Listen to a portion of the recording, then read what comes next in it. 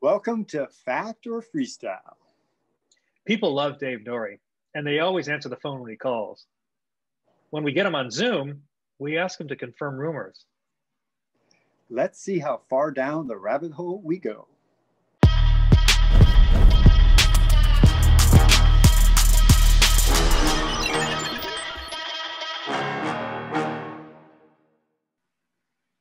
How's this? Dang it. You fucking with me? Yeah. All right. How's it going, Joe? I think it's going all right. Say something again. I did a show today. I actually did tricks on my BMX in front of people. All right. So how did it go? Good. I think I still have a few tricks left in me. It's not my final show. Of course. Well, I'm glad that you came to that conclusion. Yeah, it was fun. It was a lot of people. It was a really awesome day, and the ground was unbelievably challenging. It was a one-way. So when there's a one-way street and you got multiple cars going, there's like 4 ribs. You know, you can kind of deal with like one big, this is the main road, and literally 4. So it was fun. I just had to do what I could, pull it off. That's why I don't ride outside. Yeah. And someone parades Huh? I was just gonna say parades are also challenging because I just want to like go, and like you have to pace yourself. It wasn't a super long parade. And it wasn't really hot, which is great, but I was pretty tired. Like I could go have a nap right about now, but I'm not because I got Joe Sickman on the phone. And I thought, can't have a nap when Joe Sickman is there. Dude, so that on LinkedIn, I get tagged in something and it's a video and I'm like, I mean, I know, like I know the company that I'm doing this for, and I know like their marketing director, but I had not met this particular woman doing the recording. And I was like, I'm just going to wait for it. Bang, Sickman. All right, good. So I sent it over to you. So then an hour later, we've got like all the analysts are, we do like lunch and learn thing. And I had this question and I put it in the chat and the one guy's like, oh, here's a good one from Joe Sickman. I was like, fuck. 2 in as many hours. I think you should buy Sickman.com instead of .com. So I was thinking, you know, those like SIC that you put in brackets when a news, I was thinking like, how could I incorporate that? But I think it's your whole marketing brand that you're going to develop. I like one it. Might say I deserve this. Well, yeah, the irony is there, and just embrace it. I actually have no choice. I was thinking about the whole, like when I grabbed this hoodie, I was like, yeah, Baco represent, or De Groot or Deco represent. And I was like, and then the whole Lee Musselwhite thing came back. And it was like, wait, I don't know enough about years. the Lee. I don't know about the Lee. I mean, I kind of probably saw some of it, but fill me in a little bit. So I met Lee Musselwhite the day I met you. Yeah. And in Florida at probably Chad's shop. Yes. And I walk in and I said, hi, I'm Joe. And he's like, I said, Sisman. And you go, well, he goes like cinnamon. And James goes, yes, like cinnamon. You go, oh, yeah, cinnamon. That's great. And done. I remember that, yeah. And so the cinnamon, so he was riding the cinnamon. Right. Okay. That's right. I remember the cinnamon. I like Sickman much better. It's much more suitable. Well, I don't know how it you just feel rolls about off the tongue. I went and years without a nickname. and that's also the funny thing is that that's the same time when I was yelling at you. Are you listening to me? That was so funny. Oh, that'd be great if we had that clip on there. Okay. I'll add it. I'll add it.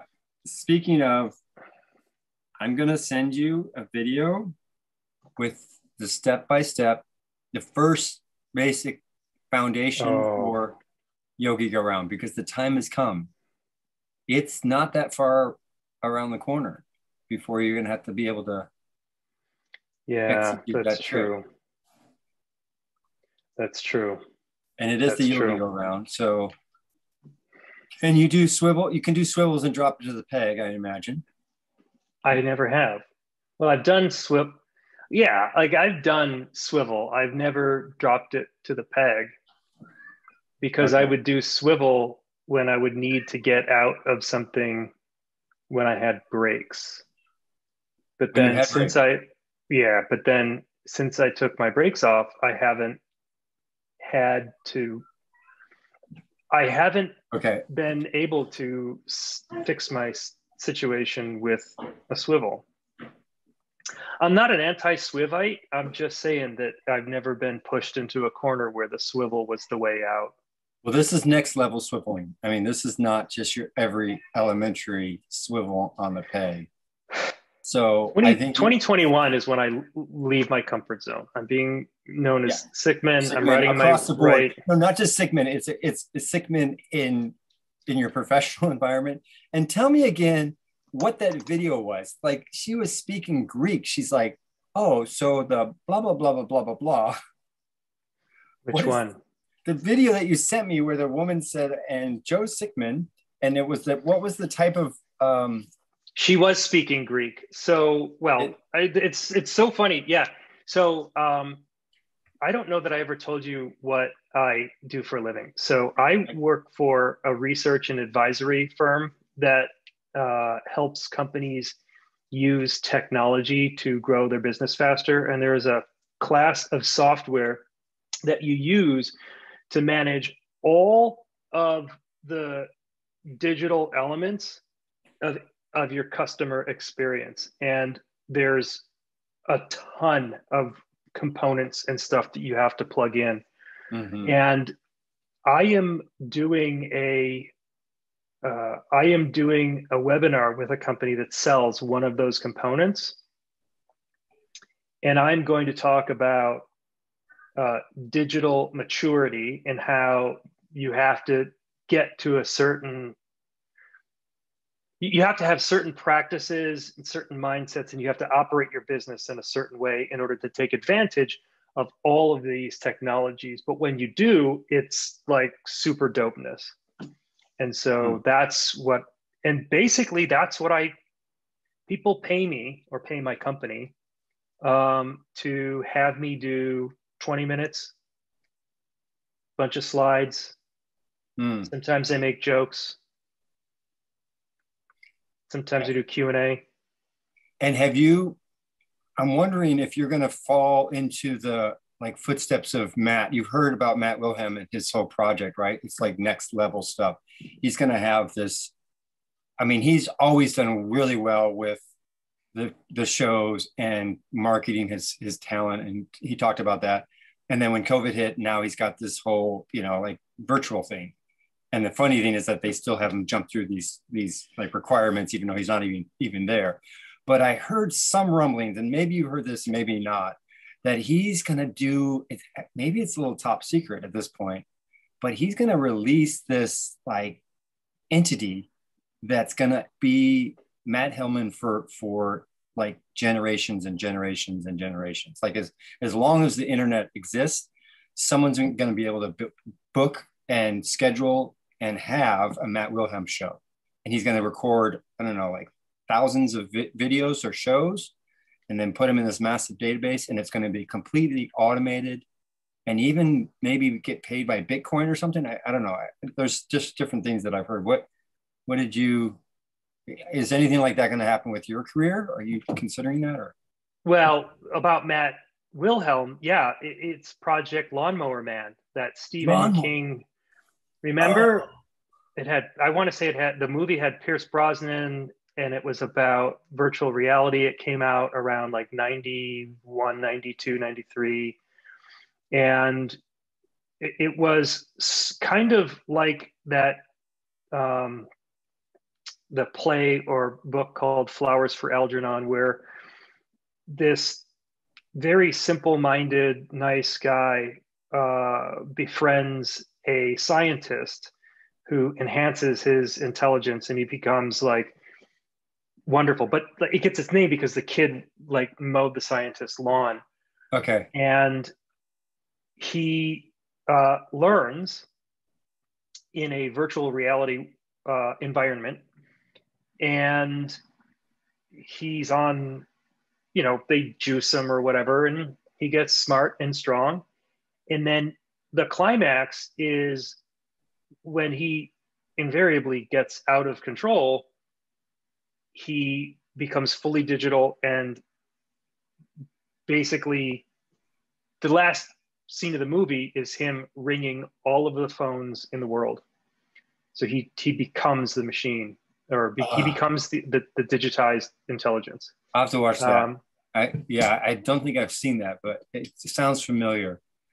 And so Matt was like Rolling Lawnmower Man or Lawnmower Man. And so it was perfect because of the trick, the lawnmower. Right. Right. And I think it's a great possibility that he can be the everlasting show. So, you know, Bill Nitschke, people that come to mind with doing so many shows in their career, right? Bill Nitschke, Dave Volker, Robert Castile, like all of those, Matt Wilhelm are all, Keith King probably is up there. I don't really know. Keith is probably up there. Yeah. He's, and Pete, like, because Keith was doing NFL and NBA. He's got a lot of professional, and even college ball. Yeah. So I just think, you know, maybe he's gonna trump all of that with this infinity producing freestyle shows. He's gonna be the final Infinity Stone. The final Infinity Stone. Okay, so today, what do we have for today? We're gonna do a little editing. Today is a big day. It is a big day for you. I know you're pretty excited. Today is a really big day. And let's just go ahead and get this going. I will share my application. So what episode are we on now? I mean, I know we're doing RL. What number? 20. 20. This is 20. RL 20. It's RL 20. Does he know that? RL 20 is, I mean, because that's pretty ironic. How did we plan that? Dylan, the same way that you and I have been putting a dent in the universe, it is very clear that we both practice chaos magic. And this is precisely what's gone down. I like that phrase, chaos. That we should use that for sure. Come join factOrFreestyle. The chaos magic. Chaos magic. Cool. Okay, RL 20. That couldn't have been. We couldn't have written that. That's amazing.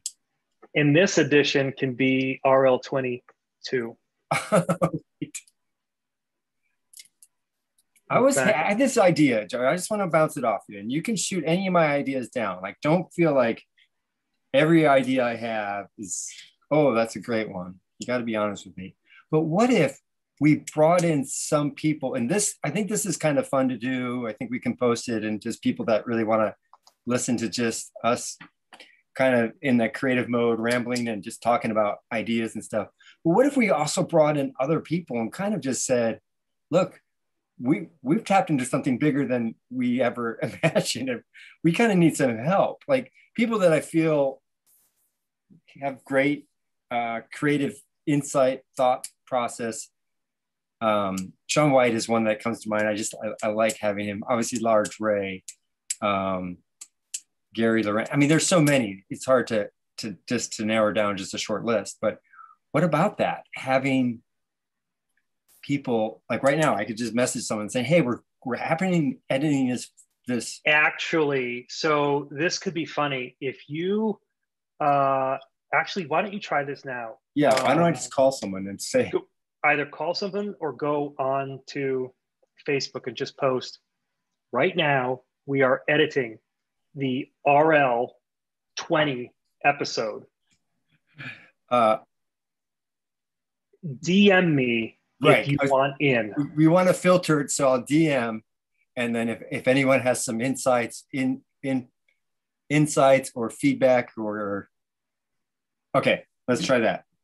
Meanwhile, you can get this ready. I like it already. RL20, and is that how it was on the frame? 20, and it was 0.2. Was it?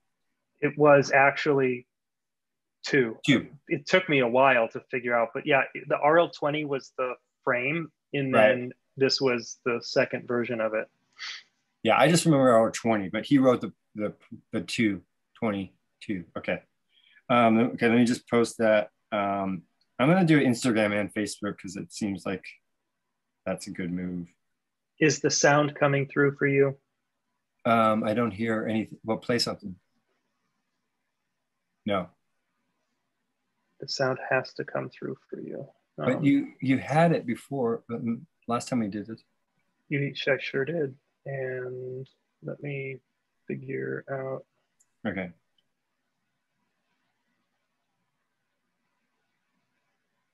Oh, did you already you put Pete and Sean White's up? Yeah, it came out already. Hey, we have 22 subscribers now. We're rocking it. We are lit AF. And you got the big pegs in there. Oh, that's awesome. Okay. I'm getting sidetracked. So I'm gonna try this. I'm gonna flip and use different speakers. And now tell me if you hear it. Nope. Oh. All right. Trying something else. Okay, so I think that what I need to do is I got to find a photo to post.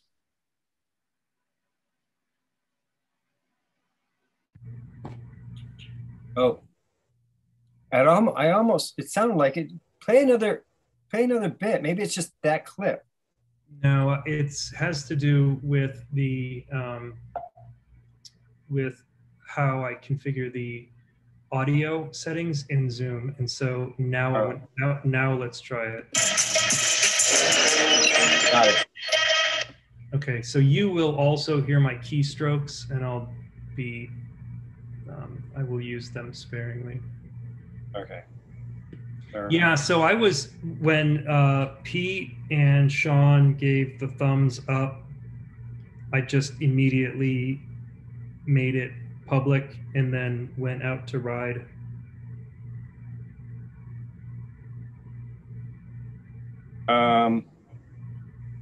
What picture should I use for this post?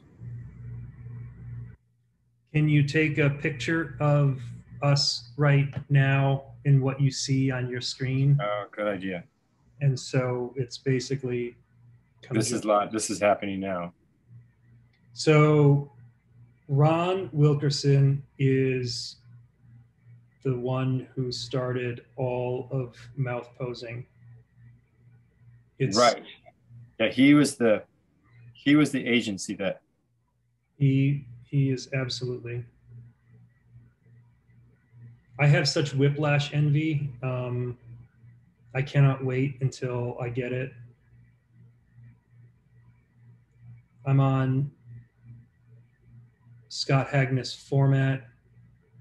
My legs are constantly, I guess I'm just working very hard, and for whatever reason, it feels like it's more, I am working harder. It feels harder than anything has felt.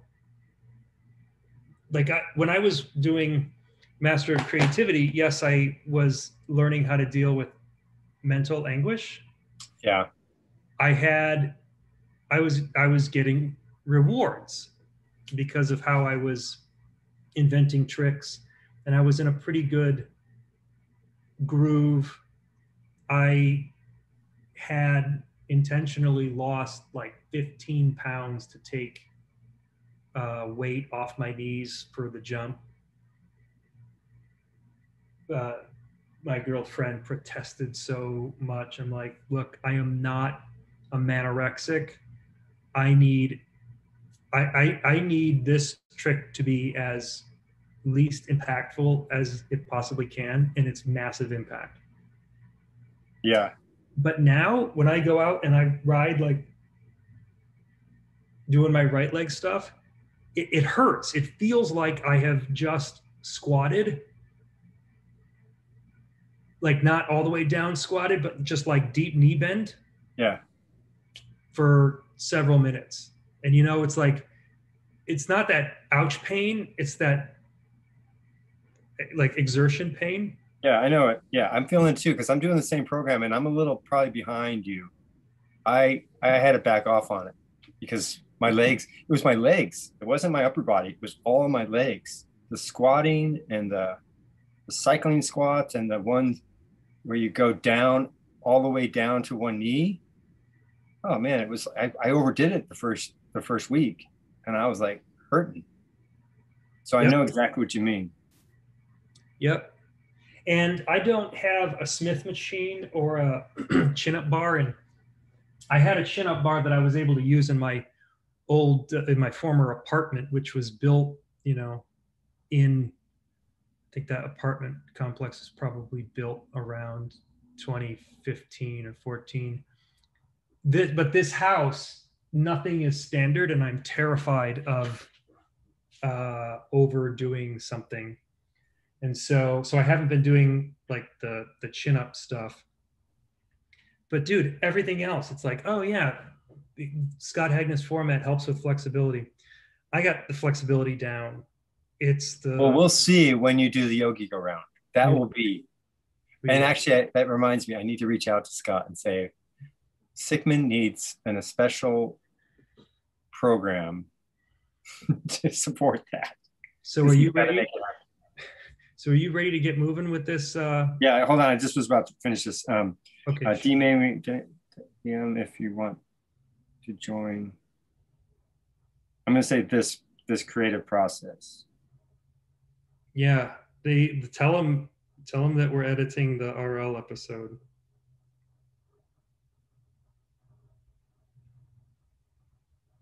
Or have something to say, or have some input.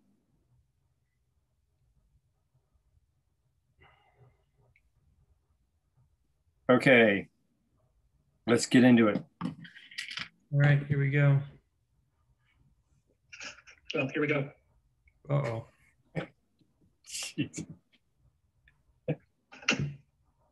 That was weird. Okay.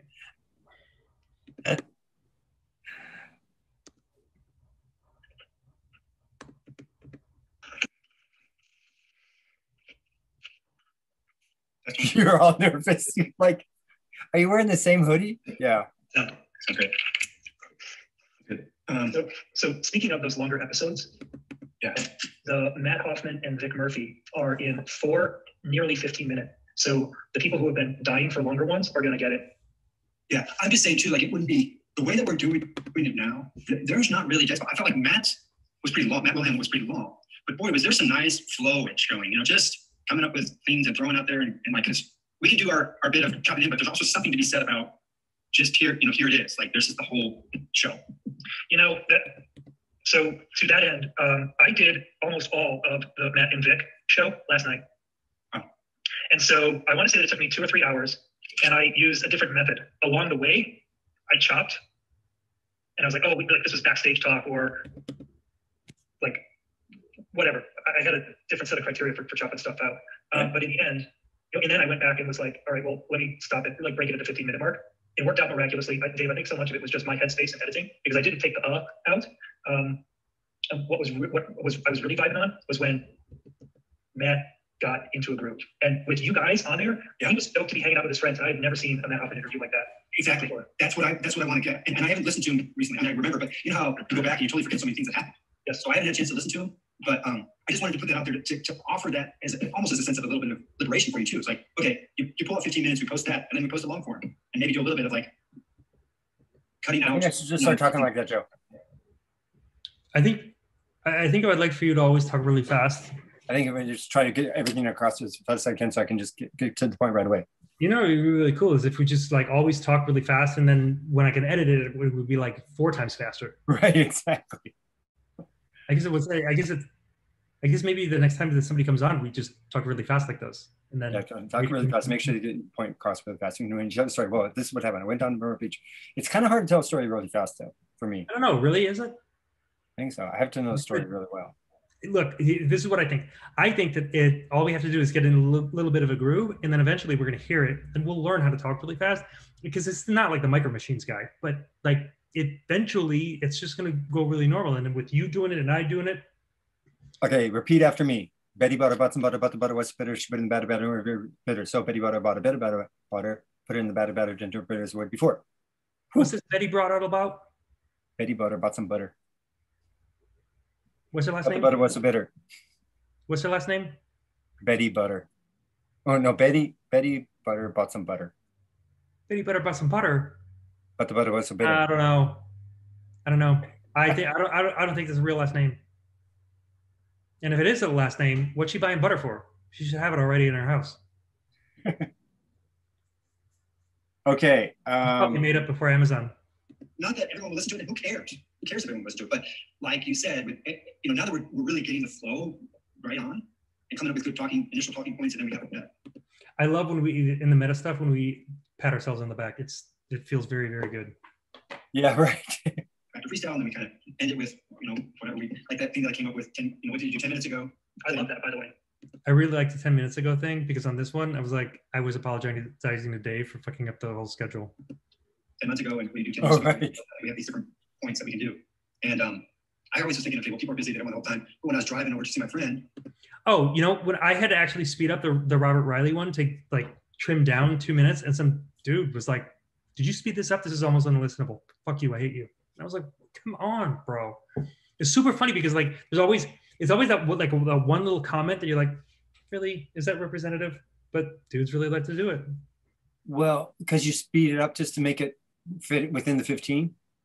There was so much good stuff in the Robert Riley one. I did not want to. So there wasn't enough for 2 episodes, but there was a little bit more. Couldn't cut it all out. I couldn't cut it all out. And so but you got to know that if someone is complaining, that's a really nice compliment, because that means that they're wanting the content.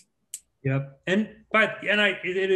I do like to periodically troll people because then they're like bent and they're like, is he ever going to get his act together? And he comes back and it's fine. Just one little fly in the ointment every so often. Well, I actually got to hang out with Juan Carlos, he's arrived from Chile, and then Brian. Look, you have that bionic arm on. Oh, yeah, right.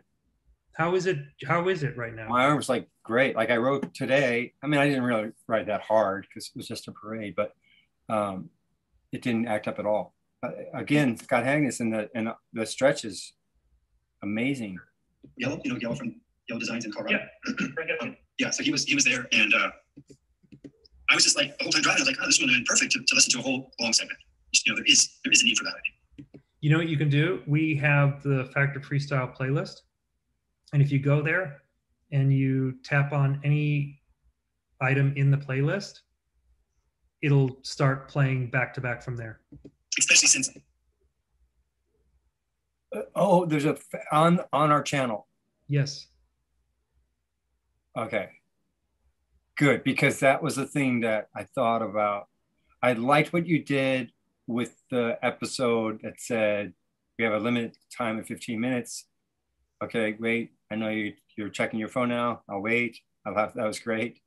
And I think it'd be cool if you could do a little different version so it doesn't get, so it's kind of fresh, but something along that, like say that you have to click on the next link and I don't know, whatever else you want to do. I like I'm going to wait for you, but keep kind of mix it up a bit. Yeah, I have noticed that as well. I mean, like the 15-minute episodes are easy and consumable, but when I'm driving, it's very clear that we need at least 2 formats. Yeah, yeah, and you know the magic of what happens when we instill it. You know, we throw out an idea and then it builds. And you can only do so much of that segue and make it, not missing some of the juice because there's just a lot. So cool. I noticed that like we could so sell this before we talk. We could sell this section to corporate training on collaboration. Oh, because right. we don't say no, let's do it this way. We're like yes, and we Right. do it constantly. Right. That's a good point. We are wonderful. Yeah, like it was as I edited it, I was like, this guy listens to a conversation and then freestyles a conversation. And I started listening for that for everyone else. And I was like, wait a second, these conversations are awesome because they're freestyling the conversation. It's exactly like improv. And Matt Wilhelm also did a really good job. And then we had this format that it invites that, like Hoffman, because Hoffman, I've seen many interviews with Hoffman, and it, like you said, it didn't offer that. You know, like they were trying to reach. It was just kind of by the book. It was a little bit more by the book, right? And I like it when there's a little bit more. Like you couldn't tell. Like was he real about the red ants, or was it? Because he was saying, oh yeah, I remember it happening on my red, and there's a red ant right there. Maybe we could also sell this as tutorials to YouTubers to be better. To like interview shows. With 22 subscribers, yeah, we got a lot to bank on. We got it.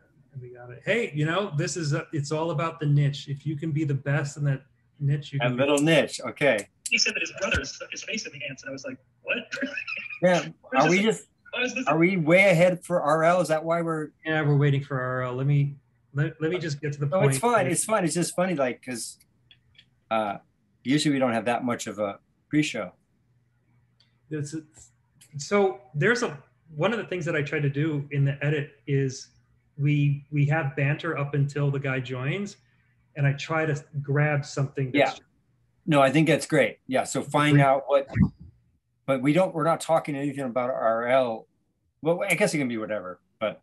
All right, let me zoom. Who else? You're talking about, it's 4 foot wide, 20 feet in the air, and he's hopping to get over the 2 inches because the thing fell. He's like, some of the stories I heard Joe that he talked about, and I wish I would remember. There's a few things that I would have remembered like after the fact. First one I wanted to tell you was he did some big air in the X Games, and he's up there, and he's like going to hang up, so he throws his bike, and then he realizes he's going to land on the deck. So somehow he maneuvers his body and pushes himself off of the camera stand thing. Like, how the heck does he think of that?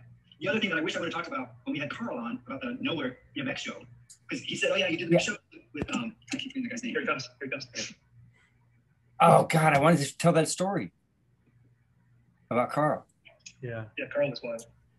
Yeah, and I like doing having guys too, just people that are really supporting the sport. Carl's done an amazing job. Nebraska riders and the whole scene. Ladies and gentlemen, boys and girls, it's RL Osborn. Got audio. How's it going, RL? It looks like he's still connecting audio. I think the sun coming. It's okay. It's a good effect. Is it a cool thing? Hey, what's up, guys? Good to hear you. Now we hear you. Testing 1 2. Now I see that you are on mute. This is me totally like. Yeah, turn the volume up maybe. How's that? Totally trying to soften him up. Now we're good. Hey, what's up? Hey, what's up? What's up? Hey, RL, man, nice to see you. You too. It's been a while. Has been a while. See, I just said nice to see you, Joe. So just good to have you back. Back feels like. Yeah, well, thank you. I'm having a good time with it. That's good. See, in this speed, RL sounds like he's talking normal. RL might be a slow talker. Is he a slow talker? Oh. RL Osborn might be a slow talker. Maybe what we can do is anytime RL is talking, we will speed it up. And just to see if anybody notices. Notices. Did you? Just enough. Okay, we'll play it another bit. So wait, we have to hear him talking more at the speed. So, Joe, this is RL. RL, this is dude. Joe. This when we get this. So, Joe, this is RL. RL, this is Joe. I'm sorry. This. I'm gonna mark these.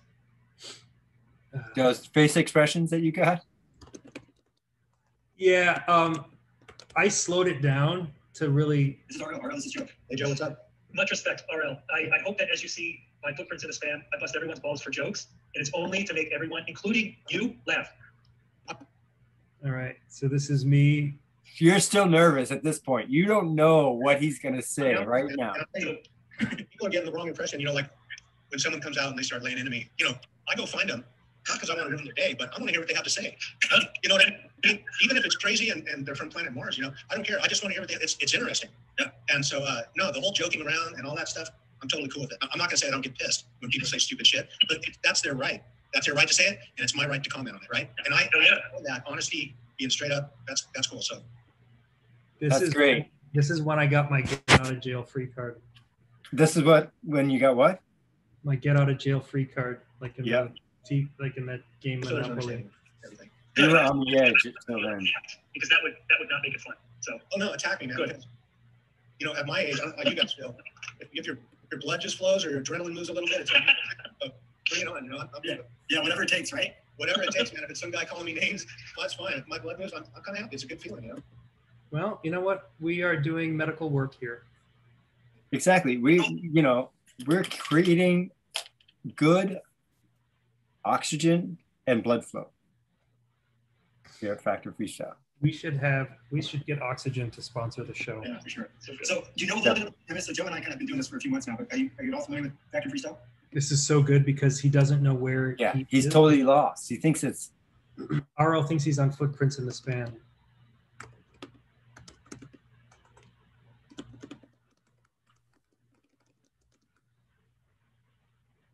With what? Factor Freestyle, the show that you're on right now?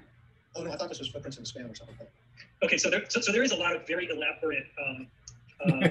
So Footprints in the Span is my house of brands is insane. I know. That's what's great about it. Like, it's because there's so many aspects.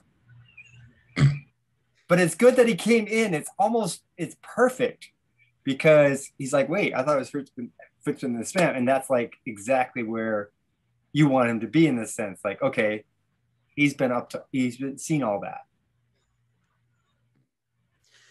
Is my Instagram. I also run Scuffington Post, which is written in the voice of someone who is angry at the new school aesthetic that is anti-scuffing. So he's fighting back against that. And then I have the Terradome Sports Science Research Center, which is where I ride. And then this is a show that Dave and I put together because we would call one another shortly after COVID. And we were like, you know what, man? We're not going to events and we're not hearing stories. And we would hear rumors, but there was no one, like, at the after party, you'd be sitting around the dinner table, someone would tell one part of it and another guy would call them out. Yeah. But we were just hearing one side of it and there was no one checking it. So we decided that we would go on a mission, that we would check these rumors. The first one that we called Pete Augustine. And like, that was the first show that we did. So I think all that of the punchline when all of us exploded into laughter was amazing. Yeah, exactly. I think it's all good, but you know, it's a lot of repeat, but it's fine because we're explaining it to RL. I don't know if there's a way to shorten your explanation of it, but if not, leave it. So here's what I found. We can explain the show to the guest so that they understand. And then in the final edit, I've been chopping some of that stuff out. Yeah. For the audience. So there's stuff that we have to always say to the guest. Yeah. That has to go on the cutting room floor.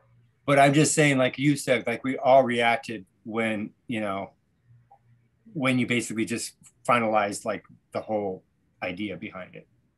Oh, so I can maybe just have that go back a little bit and just see what that would be like. Yeah. So we decided that we would. Yes, something like that. Around the dinner table, someone would tell one part of it and another guy would call them out. Yeah. But we were just hearing one side of it and there was no one checking it. So we decided that we would go on a mission, that we would check these rumors. The first one that we called Pete, and like that was the first show that we did, RL. And Pete, like. So that's great because that's just short enough. Just the dinner table and confirming, like all that seems fine because it is a good lead into everyone's reaction. Sweet. You know that Pete and I mean, we go way back. We were in high school together, and so so you and Pete were in high school together. I did not know that. Yeah, so we went to the same school, but we didn't hang out a whole lot. Like we rode together later, but in high school, he was a bit older than me, and you know, in high school, like 1 year, 2 years difference. It's like senior versus a junior, you know. But we just didn't have. He was probably hung out more with my brother Paul, which is 1 year older than I was. But then we started hanging out riding at the beach. But that's where I initially met him. I have a really crazy photo. I'll try to find it while looking, right while you're doing this, because there's some funny stuff. Can you still hear? Yeah, I still can hear everyone. Okay. Totally different avenues that we went down, and he gave me crap about being Haro's little puppet, and like I love the guy to death now. Yeah, and I always did, but you know, he would just call me out, and that's just how Pete is, right? So I thought, Joe, I've got the perfect guy, and you know this about Augusta. He will not hold back, and the show went great, and we're like, okay, I'm hooked. Joe's like, I'm hooked, and we've been committed ever since. And we've just been sliding, like we had Vic Murphy and we had Matt Hoffman on, like great little combination because they hadn't seen each other for years, and it's just a good mixture. We had Eddie Roman and Scotty Freeman trying to pick different people. Now we kind of got short notice on this. I guess there was a little confusion. We usually do this on Saturday, so. I don't know if you want to leave any of that. Like, does that? What do you think about that content? I mean, I'm just going through like recap of some of the shows, but it seems like we can do the. Yeah, I mean, if we have some stuff we want to just drop right now, we'll drop it. Okay, let's just drop that. It's all URL, so there's a lot weighing on you here for the show. No, just kidding. I'm not feeling it. Okay, I'm not feeling any pressure, but I just, Dylan sets us all up because I'm kind of computer stupid, and I don't really want to know how all that shit works, So he sets us all up, makes everything work, puts the mic together. And so I don't know. He just said, hey, they want to do it at 3 o'clock today, and I said, sure. Perfect. I got to ask Joe a question. Here it comes. I got to ask Joe a question. I got to ask Joe a question. Let's hear it. Okay, so you said that post about I don't know how you said it, about people going, about the world thinking that people are looking up to these people like they're special and they can do anything they want, but they actually aren't any smarter than you. Oh yeah, so that was a Steve Jobs. Was that a shot at me?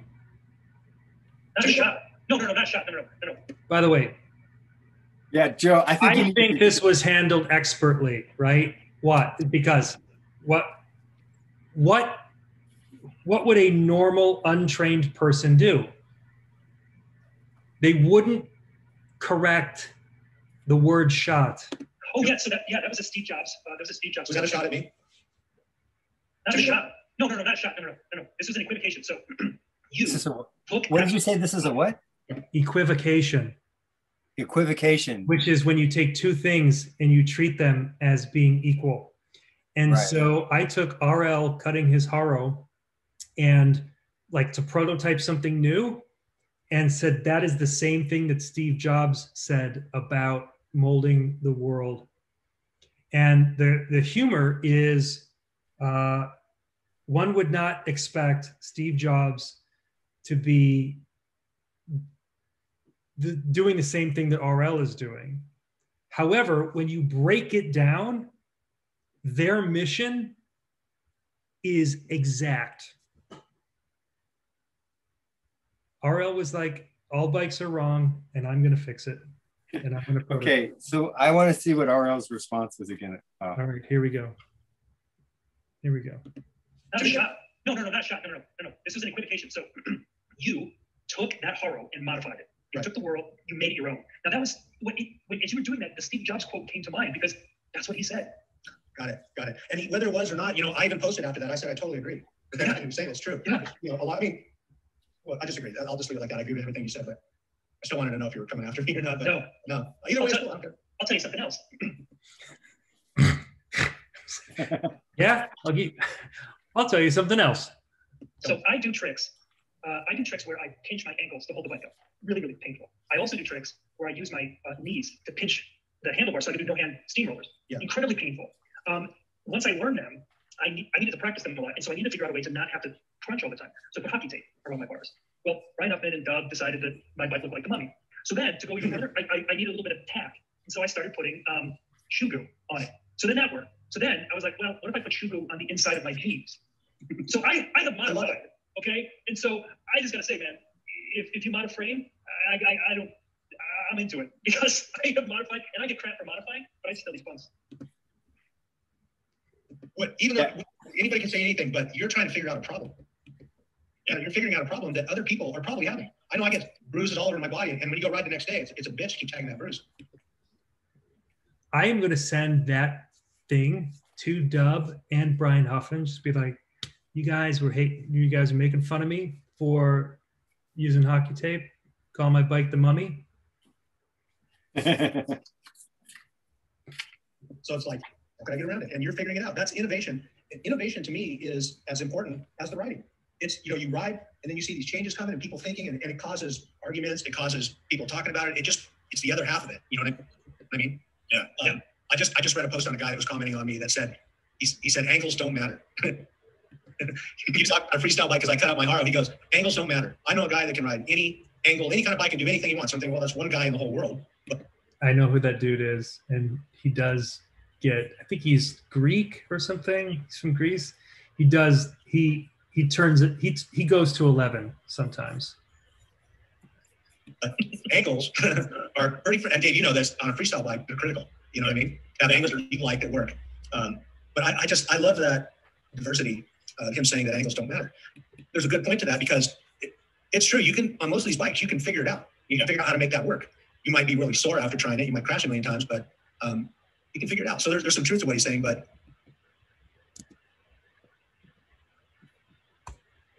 you can figure it out. So there's some truth to what he's saying, but the fact that angles don't matter is like, man, my brain can't even accept that in my head. You know, it's like, I thought it was pretty outrageous. So I think that was a leap too far, frankly, with the angles don't matter. I think they do. Anyway, sorry, confession, Joe, that you should come out on the show now because. Here we go. Are you ready? Wait, did you take out the part where you said, I think it's gone too far? I did. So I have a confession. Yeah, I agree. Angles don't matter. I think they do. Anyway, sorry, confession, Joe, that you should come out on the show now because I modified my glove doing that trick. You know, that spiral that I do. I do that power. Yeah, so I actually had a glove on. I don't usually run with gloves, and I put a piece of leather inside my hand because my hand, like you said, Ariel, I was practicing this trick like every day, like for 2 or 3 hours a day, and my hand was on the grip and on the peg, and that's what I was pressing into the handstand. Yeah. So you can imagine after 3 or 4 times, it was like, so I'm like, I'm putting a thick piece of leather in there, glove on. Not that I was hiding it, but nobody really knew that I had that in order to pull that trick off. And I can do it without it, but it's not like I can do it very many times. So I think it's like you said, you always figure out, okay, here's the problem. What can I do to modify it? And it's freestyle. It's like, come on, that's why we're in this sport. Yes, I know it.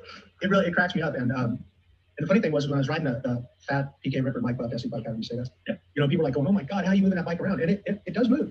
But man, at the end of the day, my shoulders and I get migraines. So I was getting headaches from moving that big heavy bike around. So I'm like, man, I think I need to go something lighter. And then I thought steeper head angle. I mean, that's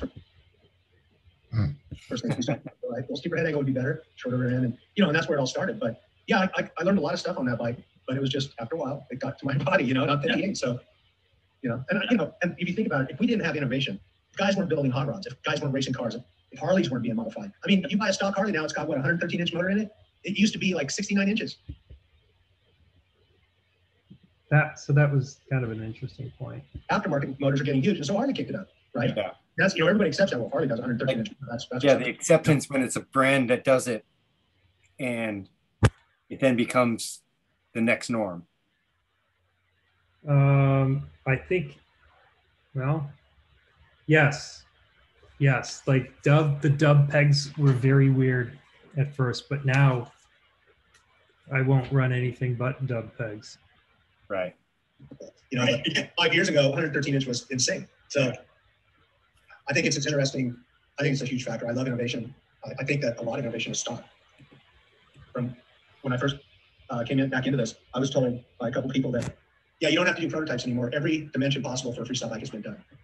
Okay. Who do you think that was? John Bolgens. Who do you think it was? I think it was John Bolgens, and I think it was Brett Downs. You think Brett? Yeah.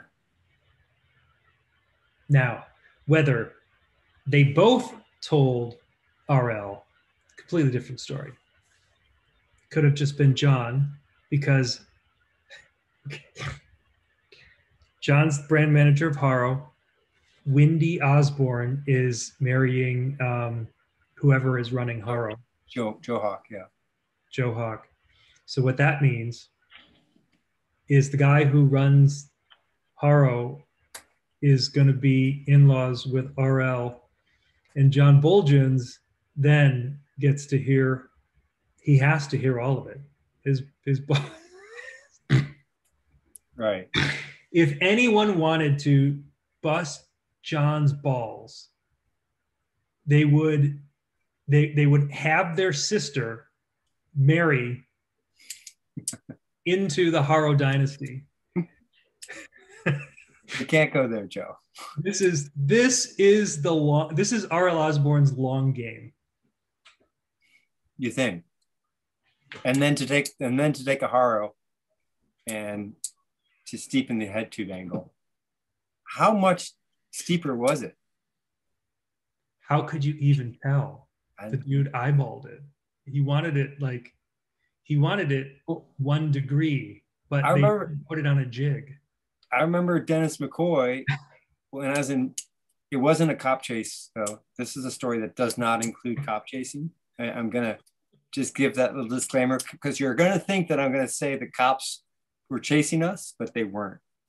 But we were down in Huntington Beach, and I put together a new lineage, a horror lineage bike that I rode, and he just took his phone and he just put his phone on my head tube to check the angle.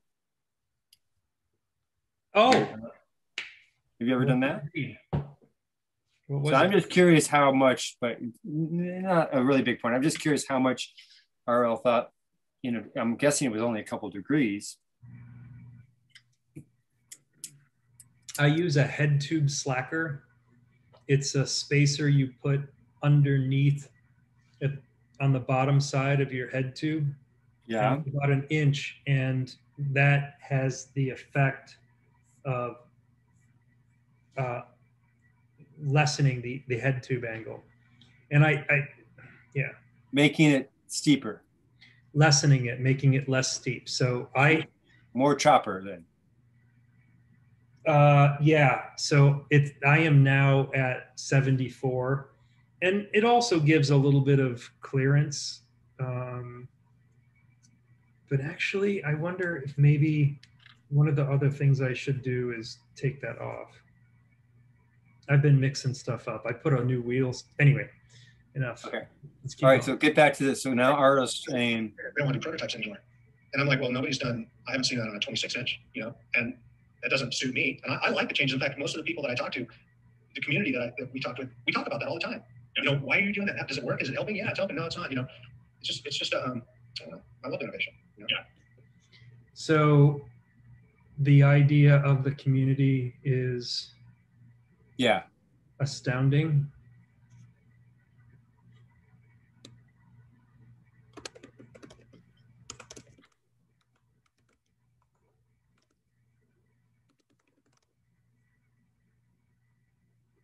Community that we talk with, we talk about that all the time.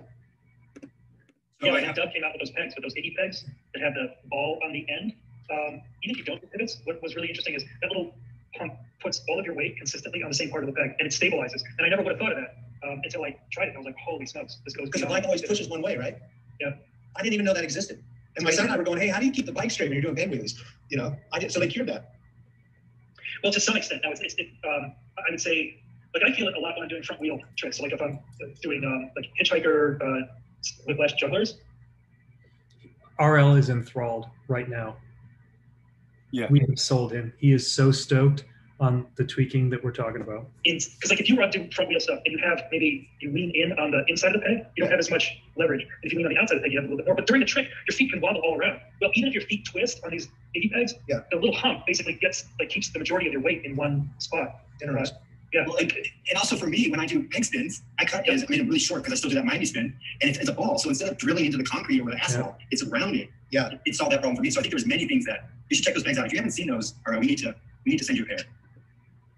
Yeah, okay, that's all good because it all goes back to community and innovation, which is I think what RL is all about. Like is coming back in and building a big community base. Building a community around it. And also just trying things, like not being afraid of trying something new or different. Yeah, and have you seen those big pegs? They're like twice the outer diameter. I don't know if you remember the uni pegs that were like this big. They're huge. Yeah, I'm seeing some that are like maybe Air Uni. 2.5 inches. Okay. Oh, wow. I don't know, but I'm just wondering, having more surface, does that help? Not so much. The thinking with the pegs is the thinner they are, the closer you are to the center of rotation. Okay. And so that's why guys like Dominic Nicoli will run super thin pegs. But the larger pegs, really, what I hear is guys are just saying it's for foot comfort when they're on the pegs for so long. Oh, right. Yeah, that makes sense. Okay, so I have some questions. First off, let's just ask the standard one that we've been throwing out. So what did you do 10? I'm going to mark this.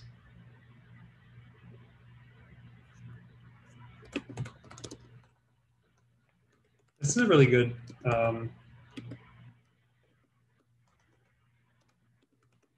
question. Yeah. Ago and 10 months ago, and what are you gonna do in 10 years? Just to throw it out there, like what did you do 10 months ago? I was searching for that guy online that said angles don't matter. And I couldn't, I had to have my son come down and go, click here, click here. I even friended the guy to see, because I just thought that was ludicrous, man. That angles don't matter, and he's a flatland rider. I'm like, and he's basing this on one guy that can ride any bike. Well, what about everybody else? You know what I mean? Yeah. This is gonna be an interesting conversation. So that's what. Okay. So what about 10 months ago? Well, we were just getting into this. Yeah, that's what I was thinking. You know, but is that one short answer? So No, whatever. Yeah. And you guys can ask me whatever you want. Oh, that's great. And just another disclaimer. So Joe does all the editing, and he always, he's really good. He'll send it off to you before he posts anything, just in case there was something that was said This is when he gives me carte blanche. that was, wasn't called. You don't have to send anything to me. Just go ahead and put it out there. I think that's the case already. Yeah. Just to I mean, know. hopefully somebody will take something wrong and blow up, and it's not. Those things last for weeks. Exactly. It's like, Okay, so 10 months ago, what were you thinking 10 months ago? What were you doing? You're basically back into things. well, I think it's been. My son says it's been roughly a year. Right.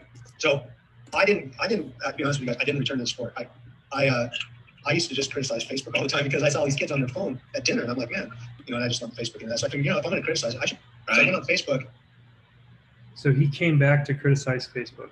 So I went on Facebook and I met all these people, right, that ride and all that stuff.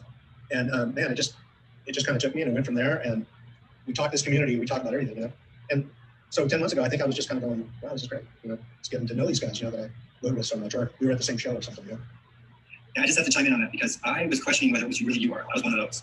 And I know you got a few of those. Yeah. I called Brian. I'm like, Brian, did you and RL see each other at a Pink Floyd contest the day or the evening before an AFA contest?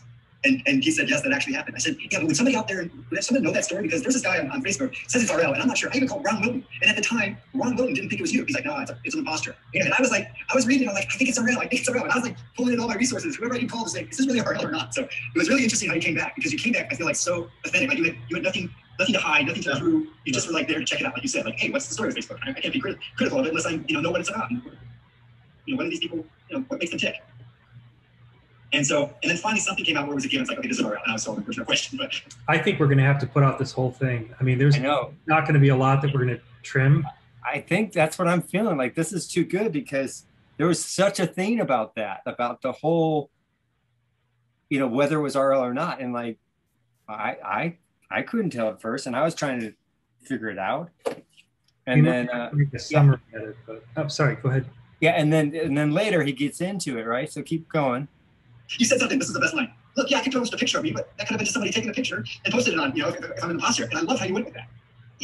I gotta tell you, that was the best time going through all those people questioning me. But I go, let me break this down. There's a picture in the corner. Yeah, you're getting really like, yeah, hold on, let me just do this. There's a picture in the corner of me, okay? But it's not up in the top. They wanted it up in the top left corner. And I said, so all you people that are doubting, if I move this picture 2 inches up, you're happy? And they're like, one guy goes, just move the goddamn picture. Let's get over this. I'm like, no way. I'm gonna ride this as long as I can because that's nice. I'm like, no way. I'm gonna ride this as long as I can because that's nice. Look, I'm all clapping like, yay. Sweet. Pretty silly. That's my RL moment. All-time bands. And I'll tell you, once I saw them live, it's a show where the whole audience is in with the letter.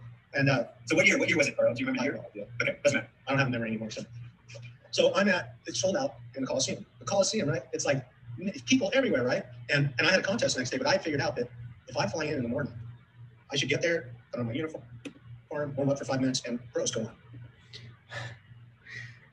So good. It's so good. This is why he didn't see James McGraw do the backwards rubber ride, because he showed up 5 minutes before the pros. He wouldn't even show up in the morning. He would show up when end of experts. Interesting. Yep. Right. And then I knew after the contest, I'd get on a plane and head home, And so I was doing this, and I thought it was pretty smart. Like, I was the only one to figure it out. So I'm like, yeah, me and Scott Clark went to the concert, and we're sifting through just piles of people, and I run into this guy, and he looks at me, and I'm like, that's Brian Blachter. And he goes, and I'm like, he's looking at me, we just stopped, and our friends just walked away, and I'm going, aren't you supposed to be at a contest tomorrow? And he goes, yeah, I'm flying out in the morning. I go, so am I. I thought I was the only guy to figure that out. I mean, sold out at the Coliseum, and I run into Brian Blyther. Well, there you go. Yeah. And so he told that story on Facebook when he first came back. And I thought maybe someone else had heard that story, whoever this supposed imposter was. But I don't think Brian actually figured it out. I don't think Brian did that on a regular basis. I think it just so happened that he flew out late for some other reason. It wasn't like he intentionally set up. Yeah. But here nor there, that doesn't really matter. I think the story's great. So that was so crazy. And that he figured out he was doing the same thing, flying into your run, jump on the hole. You know, right. That's classic. Yeah, it was really good. Okay, so 10 years from now, what do you see yourself? What could you imagine yourself doing 10 years from now? Maybe 68. I don't know what I'll be doing, but I can tell you what scares me. And that's not having something to do, like being retired. Yeah. I'm one of those people, if I don't have like somewhere I have to be, like people are going to be pissed at me or something if I don't go, I pretty much just kind of fall apart. I'm not one of those people who just sit on the beach and stare at the ocean all day long and just go, man, this is paradise. I just don't get that. So I don't know. Do you piss people off by being late? Like, are you? No, I'm always on time. How do you do that? Do you limit the things that you do? I just rush around a lot, literally. Because, I mean, I've never been late for any of our shows. Neither of you. We have a flaw that, has there been any time when we booked a show and we've been late? No. No, I mean, I'm just out in the garage. Yeah, but still. No, we haven't. You could have decided to go make a sandwich and like, oh, I'll be 10 minutes late. No. So for me, that whole thing goes down to when you've made an agreement, and I think it's kind of what RL's saying, like if he doesn't have someone that he said would be pissed off if he's not there. But I feel like if you make an agreement that it's really important to keep that agreement. So even if I'm going somewhere and I'm supposed to be there and I'm running like just a couple minutes late, I'll make sure that I message or contact that person before I'm actually late, because I would want the same of me. Because if you were running late for a show and you said, look, Dave, I'm 5 minutes behind schedule, I'll get there right at 5 past, then I would go do something, or I would just know, and I wouldn't just be waiting, just out of being courteous, I think. So that's why you reacted so strongly to the B word last time. To the B word. What B word? You know that B word that rhymes with hurt? Oh, that you can't say anymore. Right. I couldn't say it before, but I didn't know that I had agreed. Right. You can't say it now. You're saying that's why I reacted so much, because that was an agreement that we had. Exactly. Got it. Yeah, I guess I'm pretty serious about my agreements. Well, there you go.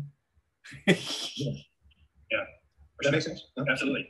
I think I feel the same way. It's like, I don't really buy into the whole retirement. Like, how could I ever see myself retiring? Like, there's always something that you can, enjoy in life. And so and they call it the golden years, right? Yeah. I'm like, I mean, people go to the mall and they just walk around the mall because they don't have anything else to do.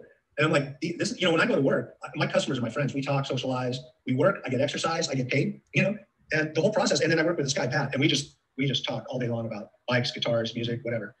And it's really kind of the highlight of my day, Do we like that part? I think it's, yeah. What do you think? We usually do this. Cool. So 10 minutes ago, Joe, what were you doing? I was apologizing to Dave for the last minute confusion scheduling. I'm like, what? Monday is a freer day for me. Usually I would be teaching, because I teach Tuesday, Wednesday, Thursday. I do an after school program with the kids. And I bring all these bikes out and ramps, and I just have them kind of have a little crash course on freestyle. So, but you do this how many days a week? I do it 4 days a week now. I do it Tuesday, Wednesday, Thursday, and then I also do Saturday session. At different schools? No, I just do it at Science Work. So I just promote it through the community. I've been here long enough that I have a pretty good following. I have about 75 students that I reach out to, and there's usually about 10 to 12 that show up, just depending on the day. That is I think I think you could cut some of that out if you can. It's good. Okay. Maybe not the first part, but I don't know. When you talk about how renowned you are and how you got I mean, I guess it's good that I said, yeah, like what I'm doing, and RL asks about how many days I'm doing it. Let's do different schools. No, I just do it at Science Work, so I just promote it through the community. I've been here long enough that I have There we go. pretty good following. I have about 75 students that I like reach out to, and there's usually about 10 to 12 that show up, just depending on the day. That is so cool. Is that your job? So cool. Is that your job? Well, it's not now. It does have a little bit of a revenue stream, but I also have a preschool with my wife, and we also have a cannabis training business. Oh, where do we pick back up? I don't know. Cannabis training. Yeah. Oh yeah. Yeah. So we have a mobile. We send the people out and they go do the trimming. That's a big industry in this area. Good idea. My son got into it from a different point of view. He was teaching like vets what kind of weed to use and stuff if they had that problem back from the war and helping people and stuff. He did that for a while, but he was on the phone all day and got tired of it. But I can relate, man. That's cool. Yeah, it's fun. So that's my main job. It's one of the ones that I think you can cut that all out. I think how can we cut it off to where he asked me, "Is that what you do for a job?" And then I can just say, "Well, it's one of my stream of incomes." Okay. All right. Here we go. Pretty good following. I have about 75 students that I like reach out to, and there's usually about 10 to 12 that show up, just depending on the day. Of a revenue. That is so cool. Is that your job? Well, it's not now. It does have a little bit of a revenue stream, but I also have a preschool. I don't know how to cut that out. When you say I also have, that's mysterious. It does have a little bit of a revenue stream, but I also have. You just cut it there? I cut it there. All right. A preschool with my wife, and we also have a cannabis training business. Well, or there. That's everyone who knows you. But I also have a preschool with my wife, and we also have a cannabis training business. Cannabis training. Trimming. Yeah. Oh yeah. Yeah. So we have a mobile. How much of this do you want us to go into? I just feel like it's kind of dry, and it's not really relevant. So. Right, so it does have a little bit of a revenue stream, but I also have getting the kids involved, and I have really nice bikes. I get all these little size 12-inch, 16-inch, 18-inch bikes, so they have a whole. Yeah, that seems better, don't you think? We talked about it on a couple shows back. Wanted to learn how to do a van roll. 6 years old. He's like, I'm ready for the van roll. So I mean, it's pretty inspiring. It definitely feeds me. I feel like I'm getting more than just a paycheck for sure. Yeah. I mean, at some point, the 6-year-old Vanderroll is so cool. Yeah, this is the one that the sun kept coming in. I got to clean up now. But you figure it's not about the money. Exactly. Okay, so Joe, what about you? 10 months ago, what were you doing? 10 months ago, I was training with Marty Copa and preparing for EFES, and I was grinding myself into oblivion to get that footy. I really was grinding myself into oblivion. You were training yourself for what? The EFES contest. The Flatland contest. Are you a pro Flatland runner? Yes, I am. Oh, you really? Oh, wow, man. I got to tell you, man. There you go. You really are. You really are. Oh, you really are. You're a real boy. Okay. Oh, you're perfect. You really are. Okay, but this is all good. I like it all because he goes on to say, pro Flatlander. Oh, you really are. Good. This, by the way, I think that we are definitely heading towards Seinfeld because we'll talk about anything, but the joke has very little to do with what we're actually talking about. Anyway. I can't even name what you guys do. I watch what you guys are doing now and I'm just like, oh, it just blows my mind. Yeah, I call him Sick Man instead of Sis Man because he's such a sick rider. You mean stiff? Sick. Stick, right. Oh, no, not stick, sick. Instead of sick. Not sick, because it's Sis Man, but I call him Sick Man. It just freaks me out, man. How you guys spin 360s, on like the front wheel, no brakes, and I'm old school, man. Even if I don't use my brakes, I just got to be there, Right. That stuff you guys are doing is, wow, it's impressive. 10 years from now. Okay, 10 years from now. Okay, 10 years from now. Well, I expect to be riding in 10 years from now. I bought a small house between two farm fields that has a 6-car garage that I ride in. It's 40 by 40. And I got it so that I didn't have to rent at warehouses anymore. And so I will, I'm going to ride flat until the wheels fall off. Yeah. Is that, do you make a living riding flat? No. Do any of the pros? Not many. Well, so some of the pros, so like Alex Jumelin, well, his wife works. Alex has a lot of other endorsements. So kind of like how Tiger Woods, the least amount of his money came from golf. Matthias Denbois is like that as well. He's setting up small contracts with brands to do like little 6-month promotions. I don't need to tell people what I know. From golf, Matthias Denbois is like that as well. He's setting up small contracts with brands to do like little 6-month promotions and stuff like that. So there's guys who do that, but from contest winnings, promotions and stuff like that. So there's guys who do that, but from contest winnings, no, not really. And there's not really like bike companies, like Flatland bike companies that are generating enough to keep a team going. But guys like Terry Adams, they'll get like 10, 12 sponsors that just sort of contribute, you know, a little bit. Terry actually made his money from, I want to say, an X Games. He won an X Games back in the day, and he bought real estate, and he's been leveraging that up. So that's how guys, you know, afford it. We don't need to tell. We don't need to tell Terry's story about how he makes his money. Yeah, I think it's good though that Arl asked the question, and then however we can just cut it or edit it. But maybe we can do a voiceover and say that there's certain riders who are making money off of Flat Bible. That's their revenue stream. Hey, I have to get going here in just a few minutes, just so you know. Oh, okay. Well, we are. I just heard this a long time ago. We're 20 minutes in? We're 20 minutes in, and there's 30 minutes to go. Okay. I don't know that you guys want it that way. You don't want big companies coming in, or is that true or not? So part of the, so like we talked to James White, who was in the X Games, and in his view, he hated it because there were cameras in his face. You know, like that scene in Rocky III when he was training in the hotel. That between the cameras and the contest, sorry, the sponsor money, that it kind of perverted the whole situation, and so there's a lot of backlash from that. Yeah, like I think that the dude who poured Coca-Cola on Chad's rims. Chad's rims, yeah. The guy on the pink bike, I think it was. The guy on that bike. Yeah. Yeah.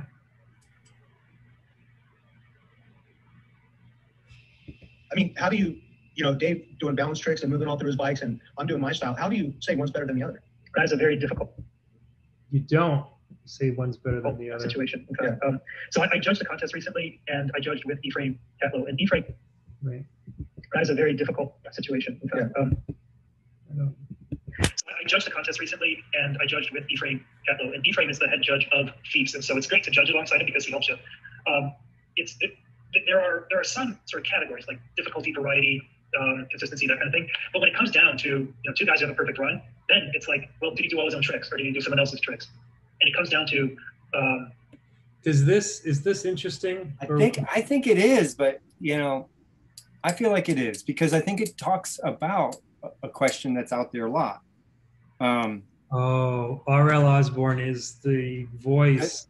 Well, and what then he later remember when he goes with this because he remembers the Dennis McCoy, and then it was like they were tied, and I think it was for the title even. Like he talks about it, and then the judges said, "Well, gosh, you were original. We just didn't know how to judge you," and so he feels like his originality kind of came back and bit him.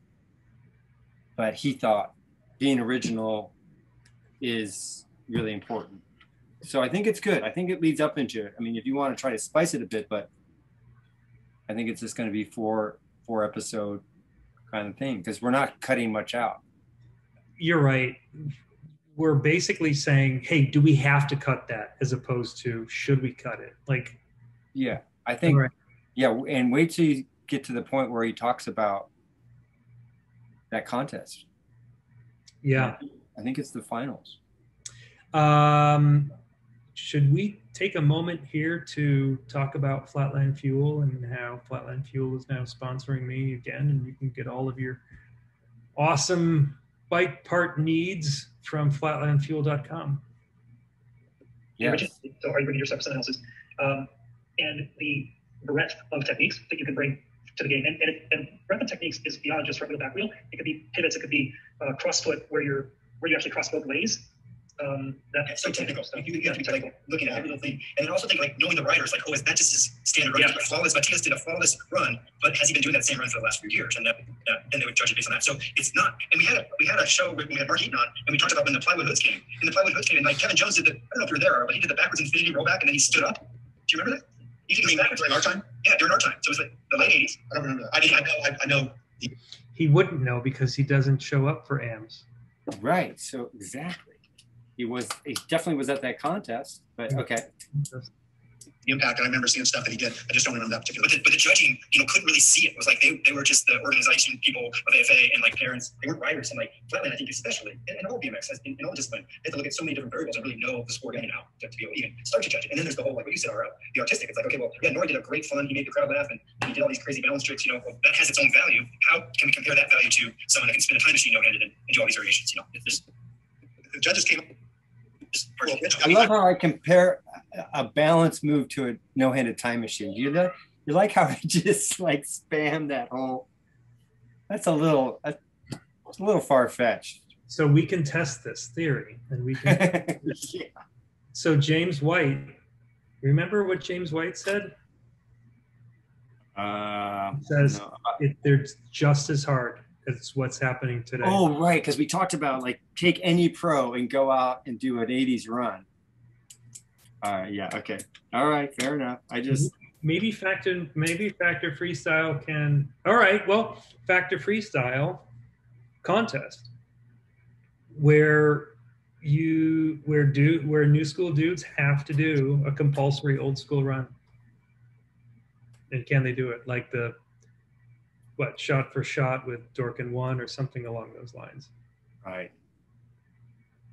It would be less effort than trying to get to Montpellier right now, for crying out loud. Yeah, how is that? What? You're not going. I'm not going. Terry's going. Matt's going to go. It was so funny. Like Alex was talking about how difficult it was for him to go 5 hours, and he has to take a train, and then it's ridiculous. And then Dub was just like heartbroken because. Yeah, I saw the video he did. Well, I don't know why Canada isn't making Dub on Team Canada. He's not? They should have. I mean, Terry and Matt are on Team America. Oh, I have two friends here to introduce you, Joe. Well, you know Ada. Hey, Ada. And this is Jax. Hey, how are you? This is my friend Jax. Jax. Jax. Jax. Jaxx. All right. Bye. Bye. Cool. Well, yeah, I thought he would be riding for Canada. What do you mean? I mean, he's a Canadian, so why wouldn't he be right? I don't know. And Canada. So what is he? A U.S. rider? I mean, if you did compete, he would be a U.S. rider. I don't. It is possible. There are people in the Olympics that were born in other countries, and then they represent yet a different country. So you can. It's like being sponsored by whatever. I think that happens with team sports. But yeah, like why wouldn't Canada take care of Dub? What did Dub do to Canada? Why did Dub get kicked off Team Canada cycling? I don't know. Too many trips to China? They suspect that he is the Manchurian candidate. They're really, really mad at him right now. They're like, look. He speaks Chinese? We know you. I mean, maybe they feel a little, uncertain. Now, Joe, this show is not about trying to start rumors here. It sounds like you're trying to start rumors here. So. I'm trying to pressure test to see if there's anything there. I mean, we don't, maybe there's not anything there, or there doesn't appear to be anything there. The question is, why? Right. Why is Canada not supporting? Why is Canada not supporting Dub? But also, just the perspective of, I'm sure Matt and Terry are just doing their due diligence to get there. They're not getting support from the U.S. to make it happen. They're just jumping through the right hoops. And Dub's video basically outlined that it was too crazy and not feasible, both for economic reasons and time. Dub is extremely talented. Terry and Matt have made their own way through. I'm not going to say that Dub is soft. I'm not saying that. I'm just saying that Matt and Terry are very, like, they have found a way to integrate writing. Well, wait, can I just stop you? Because you're putting your foot in your mouth. You're kind of, we're going to have to edit this out. And then just because I said that, you're going to leave it in. So I'm just going to save you here now, Joe. So please. You're going to guilt me into leaving it in. All right, fine.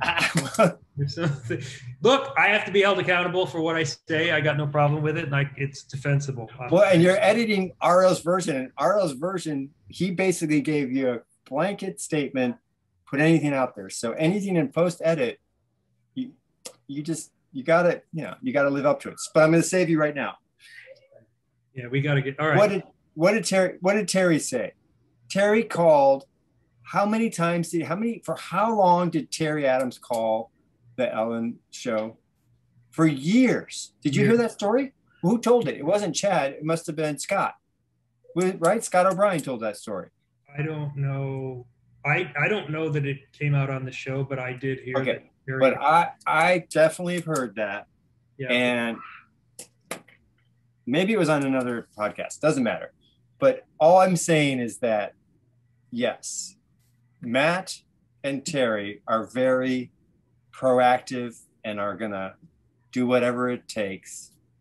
And I feel like Dub is also one that will do whatever it takes. And he's kind of met his match with this whole COVID. It's like it's put him to a place where, like, wait, maybe this is just gone too far to be able to pull off. So Dub is facing a challenge right now.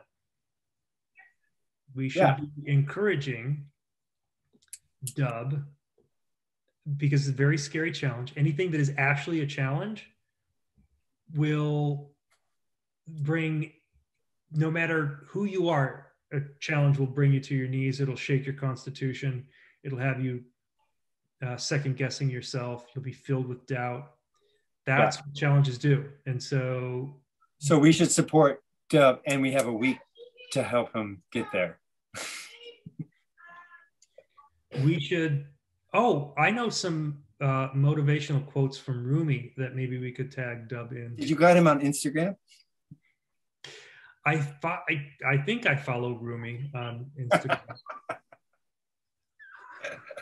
Oh, that's too funny. Okay, so get to RL's punchline. Reality was a big part of it. Right. They would say, and I had at that runoff with Dennis, the judges told me, the judges came up and go, "You know how to score you because you're doing all your own tricks." So I'm like, isn't originality part of the deal? I mean, I don't know. I was like, well, that's kind of the problem, with it. I mean, the competition, it does push you, it causes you to practice it, but it kind of changes your mentality a little bit too, And in racing bikes and motorcycles, competition makes sense. I mean, it's a race, but freestyle is not a great race. I like the analogy that he's talking about racing, BMX and motorcycles. Yeah. It's so clear. Freestyle, it's like art. And there's been many comparisons, but I really liked how he tied it in. And he also didn't seem like he was charged at all about that. I mean, I wonder how it was we could have asked him, but I wonder how it was for that in that moment. But he's like, wow, I thought it was about originality. And he kind of just, his hands were tied kind of thing. Well, I'm very glad now that the judging has advanced so much that you didn't have guys saying, "Oh, I didn't know how to judge you." Right. I am glad that we have dismantled that priesthood. And I think that's where I went. Maybe I can't remember if I went to that story where Master of Creativity. I think I did so well because of originality. Well, play it. I think I did say that. And that. We actually heard something about that runoff, and I'd like to go a little bit off script and ask you about this. So it came to our attention that you did a frame stand bar spin. Oh yeah. And you did it on something other than a giant skyway platform, and that was the thing that got you to beat Dennis. Wait, in the runoff between me and Dennis? Yeah. At the velodrome? Yeah. Dennis won. Yeah, Dennis and I tied, and he won the runoff. So Matt, I think Matt misremembers this because Matt told us the other way around. I think it's just a little bit of, you know, I think what happened maybe when Matt talked about it, I think it was about them competing and then tying. It wasn't about the finals. Right? So they competed and they tied. But I don't know, however you want to leave it in there. And then RL did not do Matt's trick in the finals. That's what's confusing RL. Well, RL's confused because he's like, well, wait, I didn't win. Because you're saying Matt said that RL did this trick and beat Dennis, and now Matt keeps using that. Find that clip. That's what you need to do, is you need to find the clip in the post edit and put that in there so that you can clarify that accuracy. And I think that's what it is. It might have been in the actual run, you know, RL tied, but then ultimately Dennis did win. All right. I'm pretty sure RL's got it right. Okay, but that's good.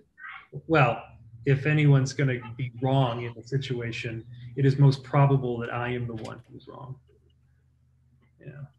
That way, say that again. If anyone what? If anyone's going to be wrong in this situation, it is most probably me. Okay. If you're comfortable with that. I have to be comfortable. Let me just, okay. So we talked a little bit about what I do for a living. Yeah. On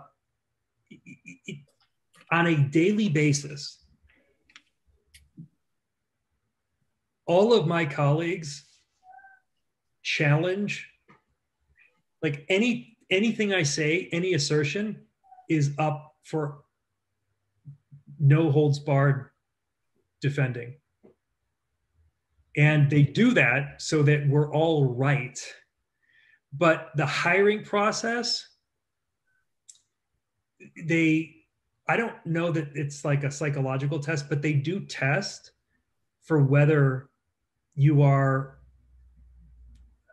able to defend your idea dispassionately or like without getting offended. And they wait to see how you behave when you are pinned down. And sometimes you're like, you're wrong. You're like, if you look down on a table and you see 4 oranges, and then someone moves something out of the way and there's 5 oranges, you have to be able to say, oh, yeah, there's 5 oranges I didn't see before. Thanks for pointing it out. You have to do that with everything. And sometimes these ideas you are very committed to because you work very hard to find, to discover them and assemble them. And, and you have to, you have to live knowing that you could be wildly wrong. Well, and that's your strongest characteristic, Joe. Your humbleness, because you can just go, oh, okay. I got new information. Now I have a different opinion or different outtake on it. I am skilled at apologizing. Okay, so I really do need to get going probably, but where are we at here? 20? Yeah, like the last time we checked was 3.5 minutes ago. But it's all so good. I feel like there's nothing because I imagine that it's all going to be good. So here's what I'm just going to do. Do a little bit more because I do want to. Matt Hoffman says that you beat Dennis with the run. It might have been in a different contest, but he actually brings that up to Dennis. He's like, "Hey, Dennis, sorry, I've never been in." Whoa, look at that! This is why we do these things. You can't question Matt. I mean, he's been through hell and back. You know, I mean, I'm surprised he could remember that. I have a hard time. And no disrespect to Matt, I'm just a guy. I can't believe he still rides. Yeah. You know, like no, I did like 2 boomerangs, but I had 1 foot on the handlebar, so you could like go like this. Yeah, it's the Xerox machine because everybody's gonna copy it. Right. I read the magazines. I never thought of it that way. I don't even remember who named that, but okay, that makes sense. I'm learning. I don't know who named it. Again, it's like, what is the story with this? There's somebody in freestyling that's naming all these damn tricks. Is it Lou? Is it Spike? Is it Andy Jenkins? Who is it? This is the elite living. What's the story with, Brian Blyther? Oh yeah, it's just goofing around. I don't even really call it a trick. It's a tail whip. It's like a tail whip is like it's an icon trick. It's got longevity that's been going on for 40 plus years. And somebody named it. We don't know who that person is. And now here, the Xerox machine. I thought for sure he named it. Didn't you? Like, okay, Xerox machine, because everyone's going to copy it. Like, did you see how proud I was when I said it? Yeah, yeah. You're like, I was waiting for I him didn't to remember get some reward. Like, oh, that's so cool that you know that. Exactly. Just completely dissed. Oh, Joe. So there were 5 oranges on the table, though. Just so you know. but my point is that he's also just saying that, you know, like he just made up the trick and he didn't really name it. But who is naming all these tricks? How many tricks? We need to get to the bottom of that. Like, how many tricks were actually named by some editor? So this is who has that power now?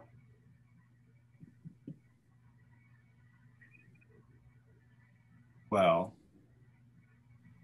it's just the viewer. I don't know. Is there a power vacuum? Is there a power vacuum in Flatland right now? Oh, I see where you're going with this, because it's missing. So this used to happen. We should find out if Red Blood actually came up with the name Decade, or if it was somebody in what you call the liberal media. I don't know where you go. But, you know, did someone creatively think about, just like the Xerox machine, it's along that same creativity. Oh, Fred, I could just hear the conversation now.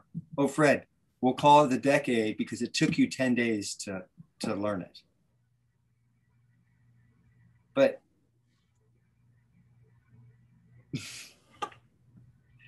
okay, keep going, because I want to get to that really great part.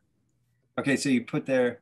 Yeah, you know, I couldn't lose to somebody better than Dennis McCoy. I mean, I got a lot of respect for him, just like I do for you, Dave, with your originality, you know. Yep. Going right around the room to most of us. See? I know my place. You know, I always admired that about you, the fact that you didn't just start copying Kevin Jones. You know, you stuck with your own stuff. And I mean, you go to a contest and man, you see everybody does the hot trick. It's done a million times, you know, and for me, you know, it's good to see that, but I also like seeing that something totally different, like what you did. It shows you a whole nother aspect of the sport, you know? So thank you so much. And I have to tell you a couple things. First off, my style of riding, you know that I was over the beach, was always about like the performance. And I remember watching you in contests especially, and you were like so dialed. And I just took that to heart. Like, okay, like sometimes I go riding with buddies and I'm just like goofing around. But when someone's like, okay, it's showtime, it's like game's on, and it's like all of a sudden the ground's lava, you don't touch the ground. Yeah, right. Right? And you just like, you do whatever you can to just be on point, you know? And I think that's gained it's opened a lot of doors for me, because, and I teach that to the kids now. I say, okay, we're gonna do a contest. So that means you do your tricks that you can do. Doesn't matter if it's the simplest trick, doesn't matter what it is, but put together a few tricks and just be on your game. Because, and then I'll give them an example. I'll do a trick and I'll mess up. And instead of like just tapping my foot, I'll like get off the bike and walk kind of like bummed out. It's like, no, guys, when you're in show mode, if you touch, you know, you can get away with it. You just like dab your foot and the audience won't even recognize it. Matthias there was a Flat Bible post where Matthias did that at Montpellier. It was so funny. So that was really fun to be watching you. He dabbed his foot? Yeah, it was like that bar split spin thing, and he laid his foot down and kept going and pushed off and went on with it. It was I think it's great. I know. It's comical, but it's the right thing to do. But what's funny is that the rules are completely different. It is completely different. Bros, completely different. Because the way that they judge it, because you could do a whole link and then fall off, but then you're still going to get points for a lot of that link that you have built into it. Okay. You see it in the magazines, and that's one thing. It's like, okay, cool, that's RL, and like he's got all these original tricks. But when I watch you specifically in a contest, because I never saw you at a show, I only seen your contest, and man, it was like, and now to hear that you flew in that morning and then flew out that day, that's even more props. Yeah, that's crazy. Like, that's so cool. Because I would always like to get there ahead of time, get my bike dialed, like get a good night's sleep, make sure I have a good breakfast. Like I couldn't imagine doing it the same day. So the other thing I wanted to mention, it's funny that you mentioned Kevin Jones, because in around 1987, I was on tour with Haro, and I started to feel that pressure because everyone was starting to do rolling tricks. Everyone was doing all this, and I was doing some. I was doing hang fives and steamrollers, couldn't learn whiplashes, but I wasn't doing the death trucks. I wasn't doing hitchhikers. And Kevin Jones pulled me to the side because there was a show where Skyway was there and Haro, so we did a double show at this bike shop in Ohio. Pulled me to the side. I don't know. Do you think this is redundant? I mean, I think it's good, but Okay, we'll cut it. Good night's sleep, make sure I have a good breakfast. Like I couldn't imagine doing it the same day. So because I just went in to talk. I just talked so much, what I think is more. I don't know. Go ahead. My second point. Right. I mean, it's been on the show like 2 or 3 times. So Yeah, exactly. And So since I was feeling this way, he said, "Look, I'm not going to just fall subject. I don't even want to go down that road. You know, I'll just, you know. So it's interesting. Okay, I'm not going to just fall subject of following the trend and stick with my own. So it's interesting that you bring that up. Yeah, it was, man, it stands out so much in my head. The other part is that why do I want to learn something Kevin Jones has already mastered? I mean, it's like, right, I don't even want to go down that road. You know, I'll just do my own stuff, which, everybody, like, I had things that fit me that I wanted to do, and that's what I wanted to do. I was going to at least do what I wanted to do, Same thing with you. You had your own personal style, and that Kevin Jones had his own personal style. That's that's the beautiful thing. If everybody's doing exactly the same thing, poor Joe to me, up there in the corner. Yeah. Poor Joe. We need to pull Joe back in. I can't believe I just left you in the dust. I could have said, and Joe, like Joe's doing the crazy stuff. That's why you call him Sick Man, because everything he does is. Yeah, and like RL, do you ever see the Joe stuff? No, I haven't seen it. I don't know. Why would I? Did anybody publish it? Did anyone name it? Oh, Joe named it? Did anyone name it? Did he have a press agent? Did Joe name his own tricks? Oh no, he's doing it himself. Oh, hey. He's his own Factor Freestyle. Oh, Factor Freestyle. RL never named any of his tricks. RL never named any of his tricks. I'm just gonna slot it in here because. Yeah, it can go. It can go wherever, and you can.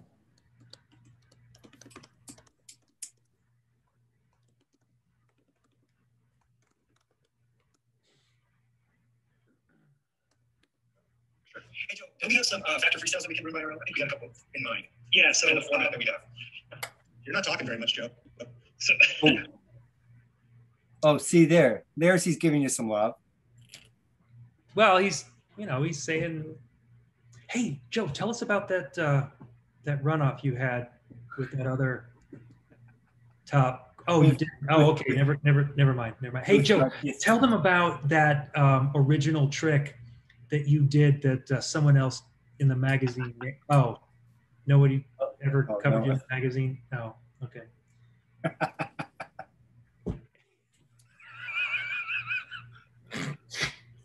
Oh man, but hey, Joe, talk about your that sponsor you had that kind of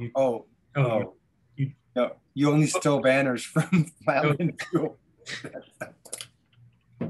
Oh, that's cool. It was by choice. Yeah. Oh, okay. Yeah. Yes.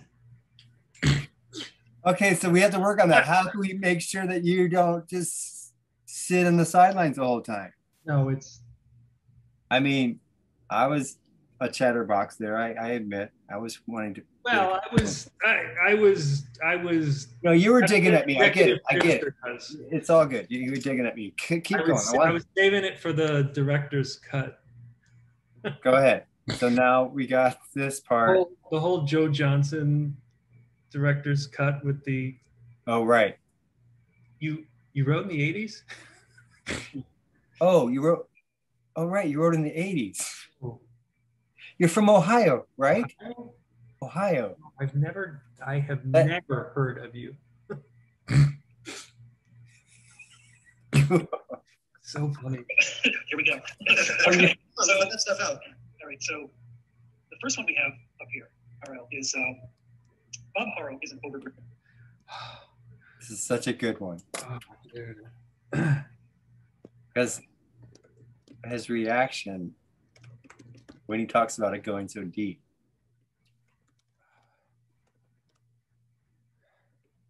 The first one we have up here, RL, is Bob Haro is an overgripper. An overgripper. When Bob Haro first meets you, he shakes your hand way too hard, excessively firm handshake, way over the top. Is this true? I don't remember ever shaking Bob's hand. Ooh. I never should.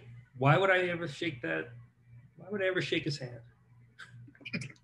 I mean, not that I didn't like him. I mean, we definitely had our issues, because we lived together. But I don't remember shaking his hand. So here's why we ask. Pete Augustine. He met Bob Harrow. Bob laid into him, caught him off guard, and to this day, Pete is pissed and he flexes every time because he's ready to go again. And it happened to Dave too. Bob Harrow. It happened to Dave too. You're on fire, Joe. And it happens to Dave too.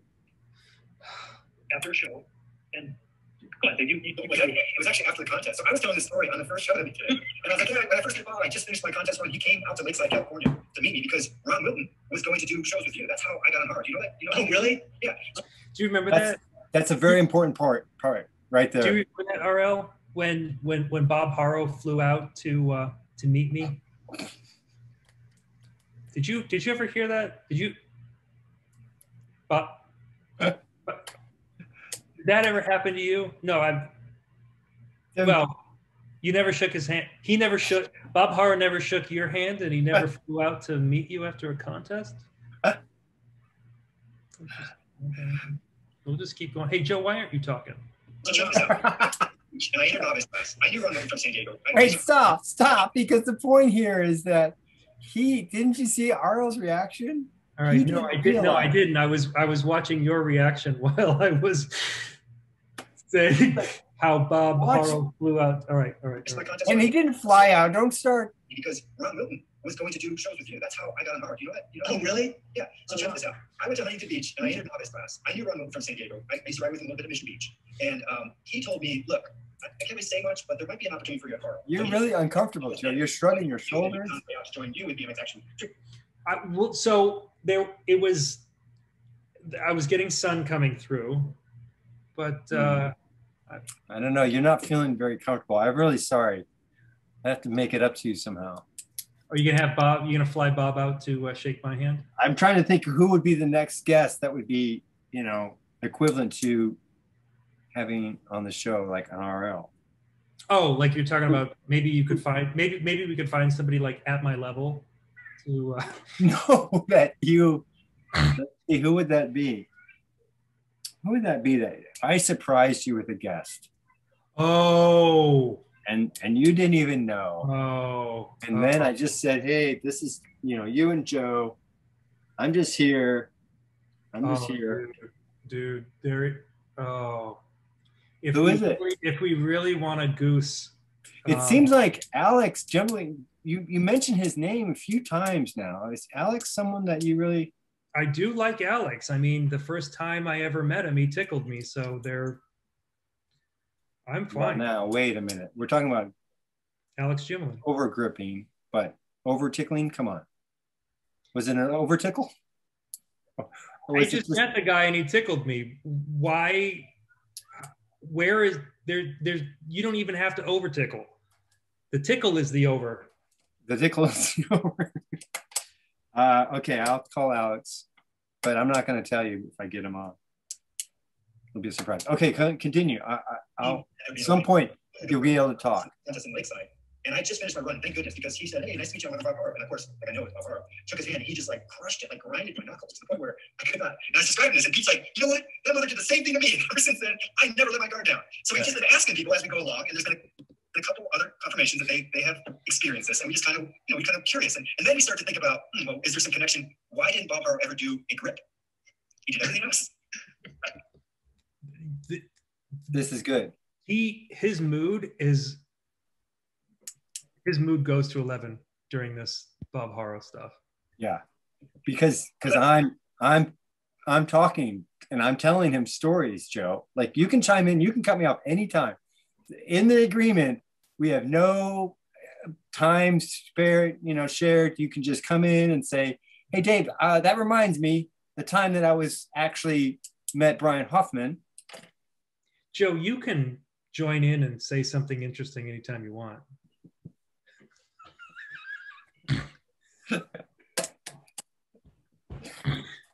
This is so funny. Okay, just can it all. I just cut it all out. Just put. No. Can you dub your voice over mine?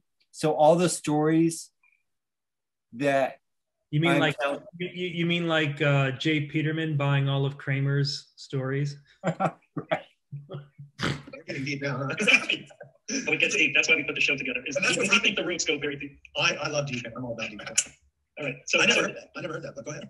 So, interesting things like that? we do. And this one, actually, we were tipped off by Eddie Rowan. Hey Joe, this is it. You got it now. You're in. Are you ready? Come on, you better not blow it. You're tipped off by Eddie Roman. Oh yeah. Okay. And this, you may recognize this because we foreshadowed this earlier this week. So, is it true or false? Is it fact or freestyle that there was an agency that managed Mouth Model? So, yeah, but it was tipped off by Eddie Roman's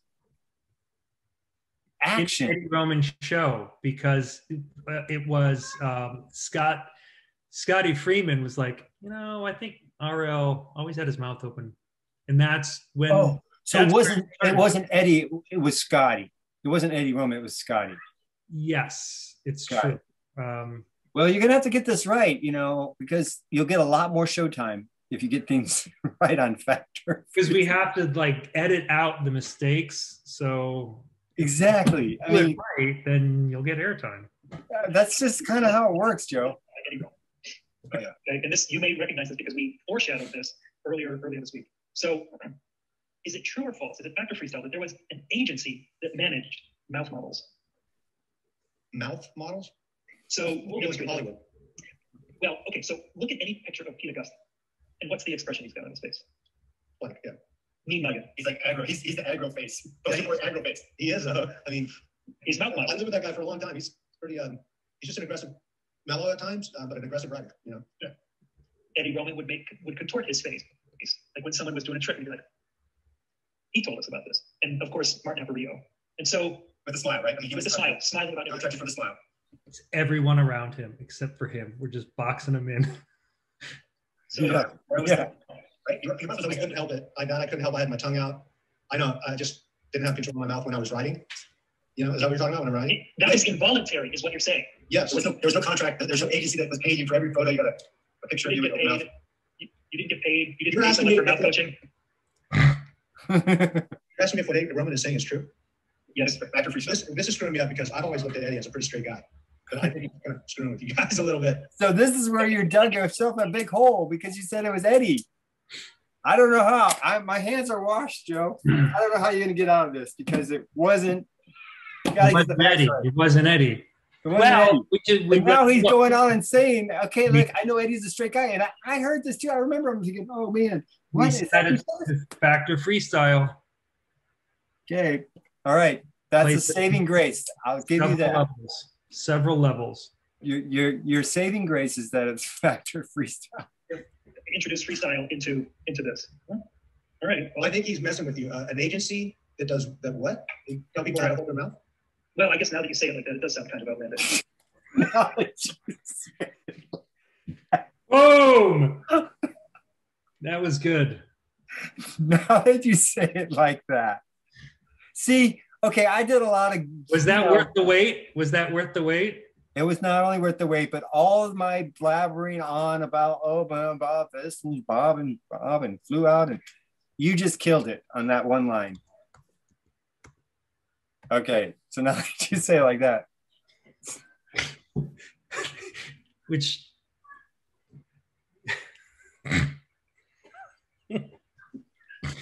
Right, so, all right, well, okay, let's jump in. I don't even hurt your feelings, but oh, dude, there, that got him. That got him. that was so good. Okay, It's hard to make people laugh. Jesus Christ, is it hard to make people laugh? Eddie's fucking with you. Am I not allowed to cuss on here? They slide in every so often. Yeah, That's real people talk. Yeah, I cuss a lot, so I'll give you that. It's all right. Okay. All right. So the next one, we got some validation from another Eddie, but this is more like who gets credit for doing something first. Like, This is it. yeah, this is it. This is your moment right here. See, that's why I was kind of giving you time just to sit back and relax. I wasn't trying to take the whole show away because I knew this was a big one for you. We set this whole thing up was for this moment right now. Exactly. So you want go ahead. That's fast. So the next one, we got some validation from another Eddie, but this is more like who gets credit for doing something first, like first trip. So like who did the first 900? So it was Dominguez did it on his ramp, Matt did it in the contest, but Matt will still say that Mike invented it because he conceptualized it first. Yes. And so the way Eddie Fiola broke this down is that as an example that you were credited as the one who invented the backwards rubber ride because you got it in the magazine first. Okay. Even though anybody else had done it. Even though. Yeah, but what did RL say right then? He said he immediately said, you know, I don't know, maybe somebody else did it. So let's turn it up to listen. You were credited as the one who invented the backwards rubber ride because you got it in the magazine first. Okay. Even though anybody else had done it. I don't know. There might have been some guy in another part of the world doing it. I don't know. I mean, but I did not see anybody else do that. So in Florida where you debuted it during pro, and we know that you fly in, do your run and go home. Apparently, there was a 12-year-old kid named James McGraw who asserts, he put this on 23 Mag, that he did a backwards rubber ride in his expert run a few hours before you did it in your pro run. But you got it in the magazine first. And so what's the ruling on this one? This is going to sound a little bit brittle, but who gives a shit?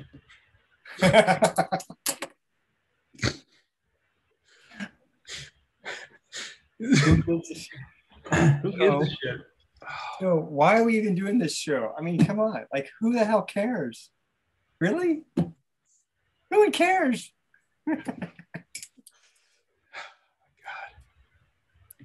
I mean, that's a very common answer. I mean, God, these guys are like, hey, this trip, you do this one. I'm like, I don't know, man. I mean, you know, I was riding with Chris Day. There was all kinds of stuff coming out of it. And so I let James have it. I don't care. Let James have it. Who cares? Wait, he just signed off on it. He just signed off on it. It's the RL Osborn. factOrFreestyle. RL Osborn has signed off on. RL transfers title to James. Yeah. So I have hope with the Palacio stance then. If that's the case, Dean could relinquish the rights. He could if he transfers title. These things are moving. We might need to form a committee that has the right legalities, you know, to make sure all copyright laws and everything are in place. We do need record keepers. That's for certain. We need record keepers. So that's kind of my point, Joe. You keep bringing these up. It's like we don't want the show to always be about who made up what when. Like everybody's kind of had a very similar. Me throwing you in the bus again. Joe, it's kind of like I'm saying. It's kind of like, hey, Joe, it's kind of like what I've been telling you for months now and reminding you when you divert that the show is not about who did what first. Are you listening to me? Are you even listening? Are you even listening? I have to get that clip. You got to. It's on a video somewhere, right? Yeah, I have it. It's in I think it's in my favorites folder. It's okay. So funny. Or it's just in his defense. He's like, okay, I'm a pro rider right now. I work really hard on my sport. And when can I claim it? Like he's just trying to get like a yardstick. Like, when can I claim it? Is it the first time I post it? Hey, RL, because he's pro now. He's pro now. Because he's pro now, and everything's everything's been invented. He doesn't. And there's not any way to know. Like if he's gonna, we got to give him a little bit of hope that he can claim a trick. I mean, or else, poor guy. I mean, he really did wait too long to really try this. He's pro now, and he wasn't thinking this through. He could have just done it back in the 80s and it would have been a lot easier on him, but he's pro now. Maybe if he was better in the 80s. But, you know. On Instagram, and then I say, okay, do this trick. Like, how do we determine? So let me give you an example. Why is it? Can I just say something? Excuse me. Yes, hey, Joe, stop. Hey. Now you can stop talking. Now you stop talking. Joe, I've had enough. Can I just say something, please, Joe? Can you just? I liked it better when you were not talking. I work really hard on my sport. And when can I claim it? Like he's just trying to get like a yardstick. Like when can I claim it? Is it the first time I post it on Instagram and then I say, okay, do this trick? Like how do we determine? So let me give you an example. Why is it? Can I just say something? Excuse me. Oh, you got to just play that over and over and over. Can I give you an example? Wait, Can I just play the clip where he says, "Hey, I don't hear much of you," and then you play the clip of saying, "Can I say something?" And you're like, "Wait, excuse me for interrupting." Just do it in a constant loop, right? Hey, we're not hearing much from you. Oh, what? Can I just say something? Wait, excuse me, can I interrupt? Oh, that's too funny. Okay, but I do want to hear what you have to say. So, or let's hear what RL said, and then. No disrespect to you on that. I like these questions you're asking me because all the interviews that I've done before, every question is usually the same. Thank you. That's our tagline. That's our like. We need to. Yeah, that's your tagline for the episode. Best questions. There you go. So we can hold that. It's factOrFreestyle has the best interview questions. What did we actually say? Best questions of any podcast. Any podcast. That's a big title. With 22 subscribers now, I mean that we might hit 25 by I don't know in the summer. You got to call it when it's real. Those 22. It could just turn. I'm thinking by fall, 25, maybe 26. I don't want to. Yeah, I don't like counting my own chickens. But okay, so let's go.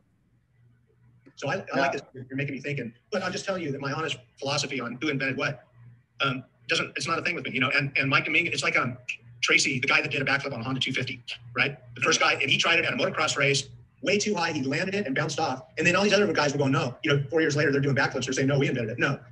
That guy had to put his ass over his head and had no idea if he was going to live, and showed you that it was possible. That guy, as far as I'm concerned, Tracy, that's Pink's husband, right? Pink's husband. Yeah, that guy deserves a credit because that's just big freaking balls right there. Yeah, and he made it. You know, I mean, come on.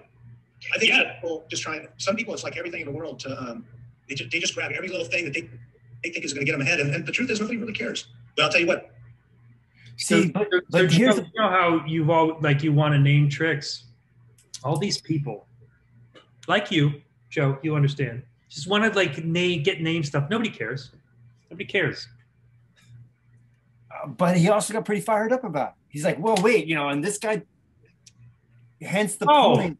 Right. He just did with the Corey Hart or Tracy Hart. Exactly. So because, yes, someone else could have been doing another backflip somewhere else. But his point is that other people saw it.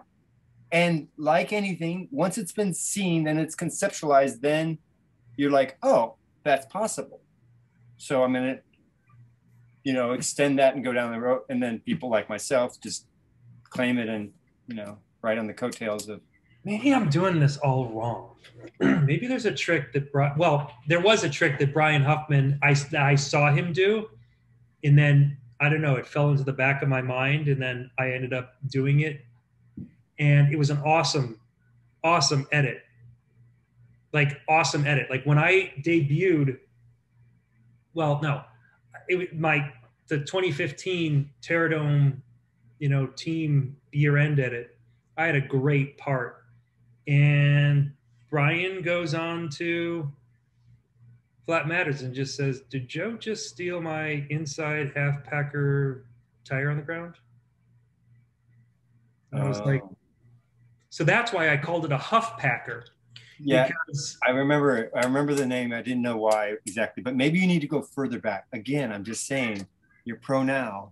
If you would have been, I'm just saying, go back a little bit further. People think that I made up the Ant Rider to this day.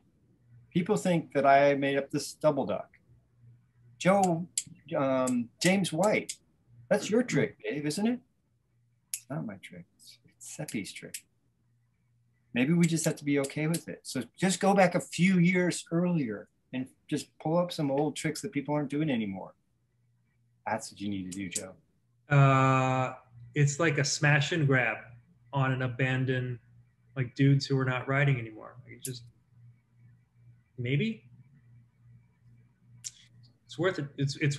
It's worth a try. Everything. all the other avenues have gotten blocked. So let's You try talk to any motocross guy, and when Tracy did that backflip, that was freaking mind-boggling. Yeah, so Dave likes to bring this up to me because I'm the odd man out in this one. Everyone we've asked that question says, "Who gives a shit?" And so here's my conundrum. My conundrum is, All right, so let's see what this young man's conundrum is. Okay, so I told you about how I learned how to do no-hand by pinching my knees. Well, I can also do rebates, and I can do rebates where it comes all the way back around to a no-hand half hiker. Now, that is a massive humble brag, by the way. Oh yeah, you're just like throwing around your, yeah, I got it. I think RL doesn't even understand exactly what that no-handed, well, yeah, at a certain level. I don't even think that he believes it's possible. He's like, all right, let's hear it. But I want to have all my boxes checked because I don't want to end up in a situation where I have to create an even more difficult trick, like what Dave had. Oh, come on, Joe. Wait, okay. No, I get this. You know, here's what, you know, you kind of know, if you came up with that trick, you kind of know it. You know it in your heart, you know it in your soul. This is where it gets so real though, right? I know. The whole heart and soul thing. Yeah, but what were you going to say? Because I just cut you off. And I'm trying not to cut you off, Joe, because you're getting a thorn in your saddle. I don't want to be a bee in your bonnet. You're going to have to in bonnet. Whatever. But that's all that you really have to know is that if you know in your area, in your heart, whatever, that you did it, that's all that matters. Well, I mean, You're kind of dissatisfied though. Here's my point. I think you need to, right in that section, right when you're talking, you need to be clipping all your, you know, you can just do like as many of your crazy original. So when RL is watching it, he'll have an opportunity to wrap his head around it. This is going to be a real living, you know, experience for him because he was there, he heard what you said, and now you are just gonna just completely endouse him with sickman-ness. Oh yeah, and then okay, yeah, right, got it. And then he comes back to this, which is great. He comes back to, in your hearts of hearts, all that really matters, but you're still feeling a little lost at the end. So, right, because I know I'm thirsty, but I know that I did it, but I still want people to, I still want to be flown out to an old school bike show, right? Like when next week, when he's there, I'm going to sit next to him at the autograph booth and get a picture of it. And I'm going to sit in his seat while he's waiting in line for my autograph for a picture. Like this is what, did I tell you this? That I'm planning this? I know that he's going, and I know it's an old school show. Is there riding happening? No. That's just, what's the point? But okay. And he's going out there just to cut frames? They flew him out. They're flying him out and putting him up. And there's an old school, there's like a mob ride the night before. And I'm just going to take pictures of all these show bikes. And like now I can Photoshop on like his Haro head tube onto all of them. And so all these show bikes are going to be like cut. Like I'm just going out there so that Todd and I can just like. Is Todd going? Yeah. Todd lives out there. Where is it? Which town? Dayton. All right. Okay. So I got to go, but this is all really good. I think we got 10 minutes. I think. With my humanity, and I think that might be at the root of it. But okay, I love how you talk, man. Wait a second. Why is it only saying 33? Talk, man. I love the way you talk. Let me run this scenario by you. I know you get words. You explain everything. Like I take a million words to make one little point. You got one word, and it explains the whole thing. Oh, so that's why I wasn't talking. I didn't need to. Right. So you need to cut that into the loop too. Because he says, hey, you're not talking very much. Then it's like, wait, let me interrupt. And then the full circle comes around. It's like, oh, wait, you use such precise words, you don't have to say a lot.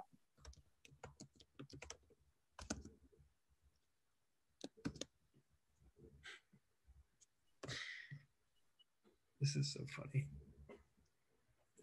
And it's true. I don't think it's like any other RL interview that he's ever done. Right. Right? I mean, it's totally, I mean, this is how his reactions. We've had him kind of upset about the backflip, completely laughing and just not even caring, like who cares, cussing, and then like checking, no wait, can I even cuss?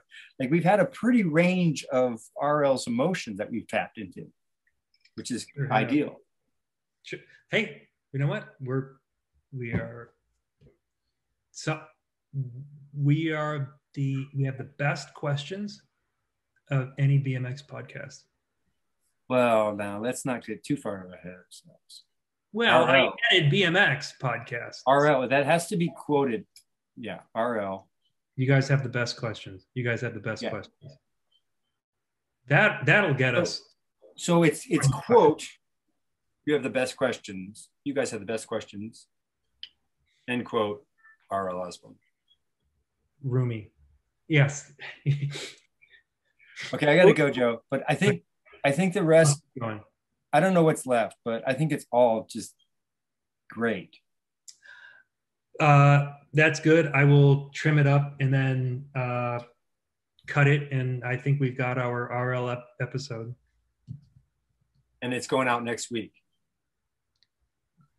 It's going out next week. I'm going to time it for 8 a.m. And then I'm going to go to the bike show where RL is. That's why I'm going. Right. And then he's going to... Who knows? I'll send it to him. Yeah. Okay. That's awesome. Good job. Good job to you. I'm so sorry I don't give you enough props. I'll work on that. And send me a list. Send me a list. I will play that on loop. Yeah, send me a list of your tricks so I can just drop them. Like it's kind of like name dropping. Pacadon. Like I don't even know all the names of your tricks. I mean, so I did an edit called Curriculum Vitae. Yeah. So I have to go find this. I mean, I will send it. I will send it to you. If you want, you kind of have to send. Yeah. Okay. It has the names of the tricks. I'll send it to your secretary, your agent. Thank you. I'll send it to your assistant. Okay. Thank you. Yeah. She'll brief me on it before the next call, and then I'll do my best just to do some name dropping. Okay. Thank you. All right, Joe. Have a good night. Thanks so much. Bye, Dave. Goodbye.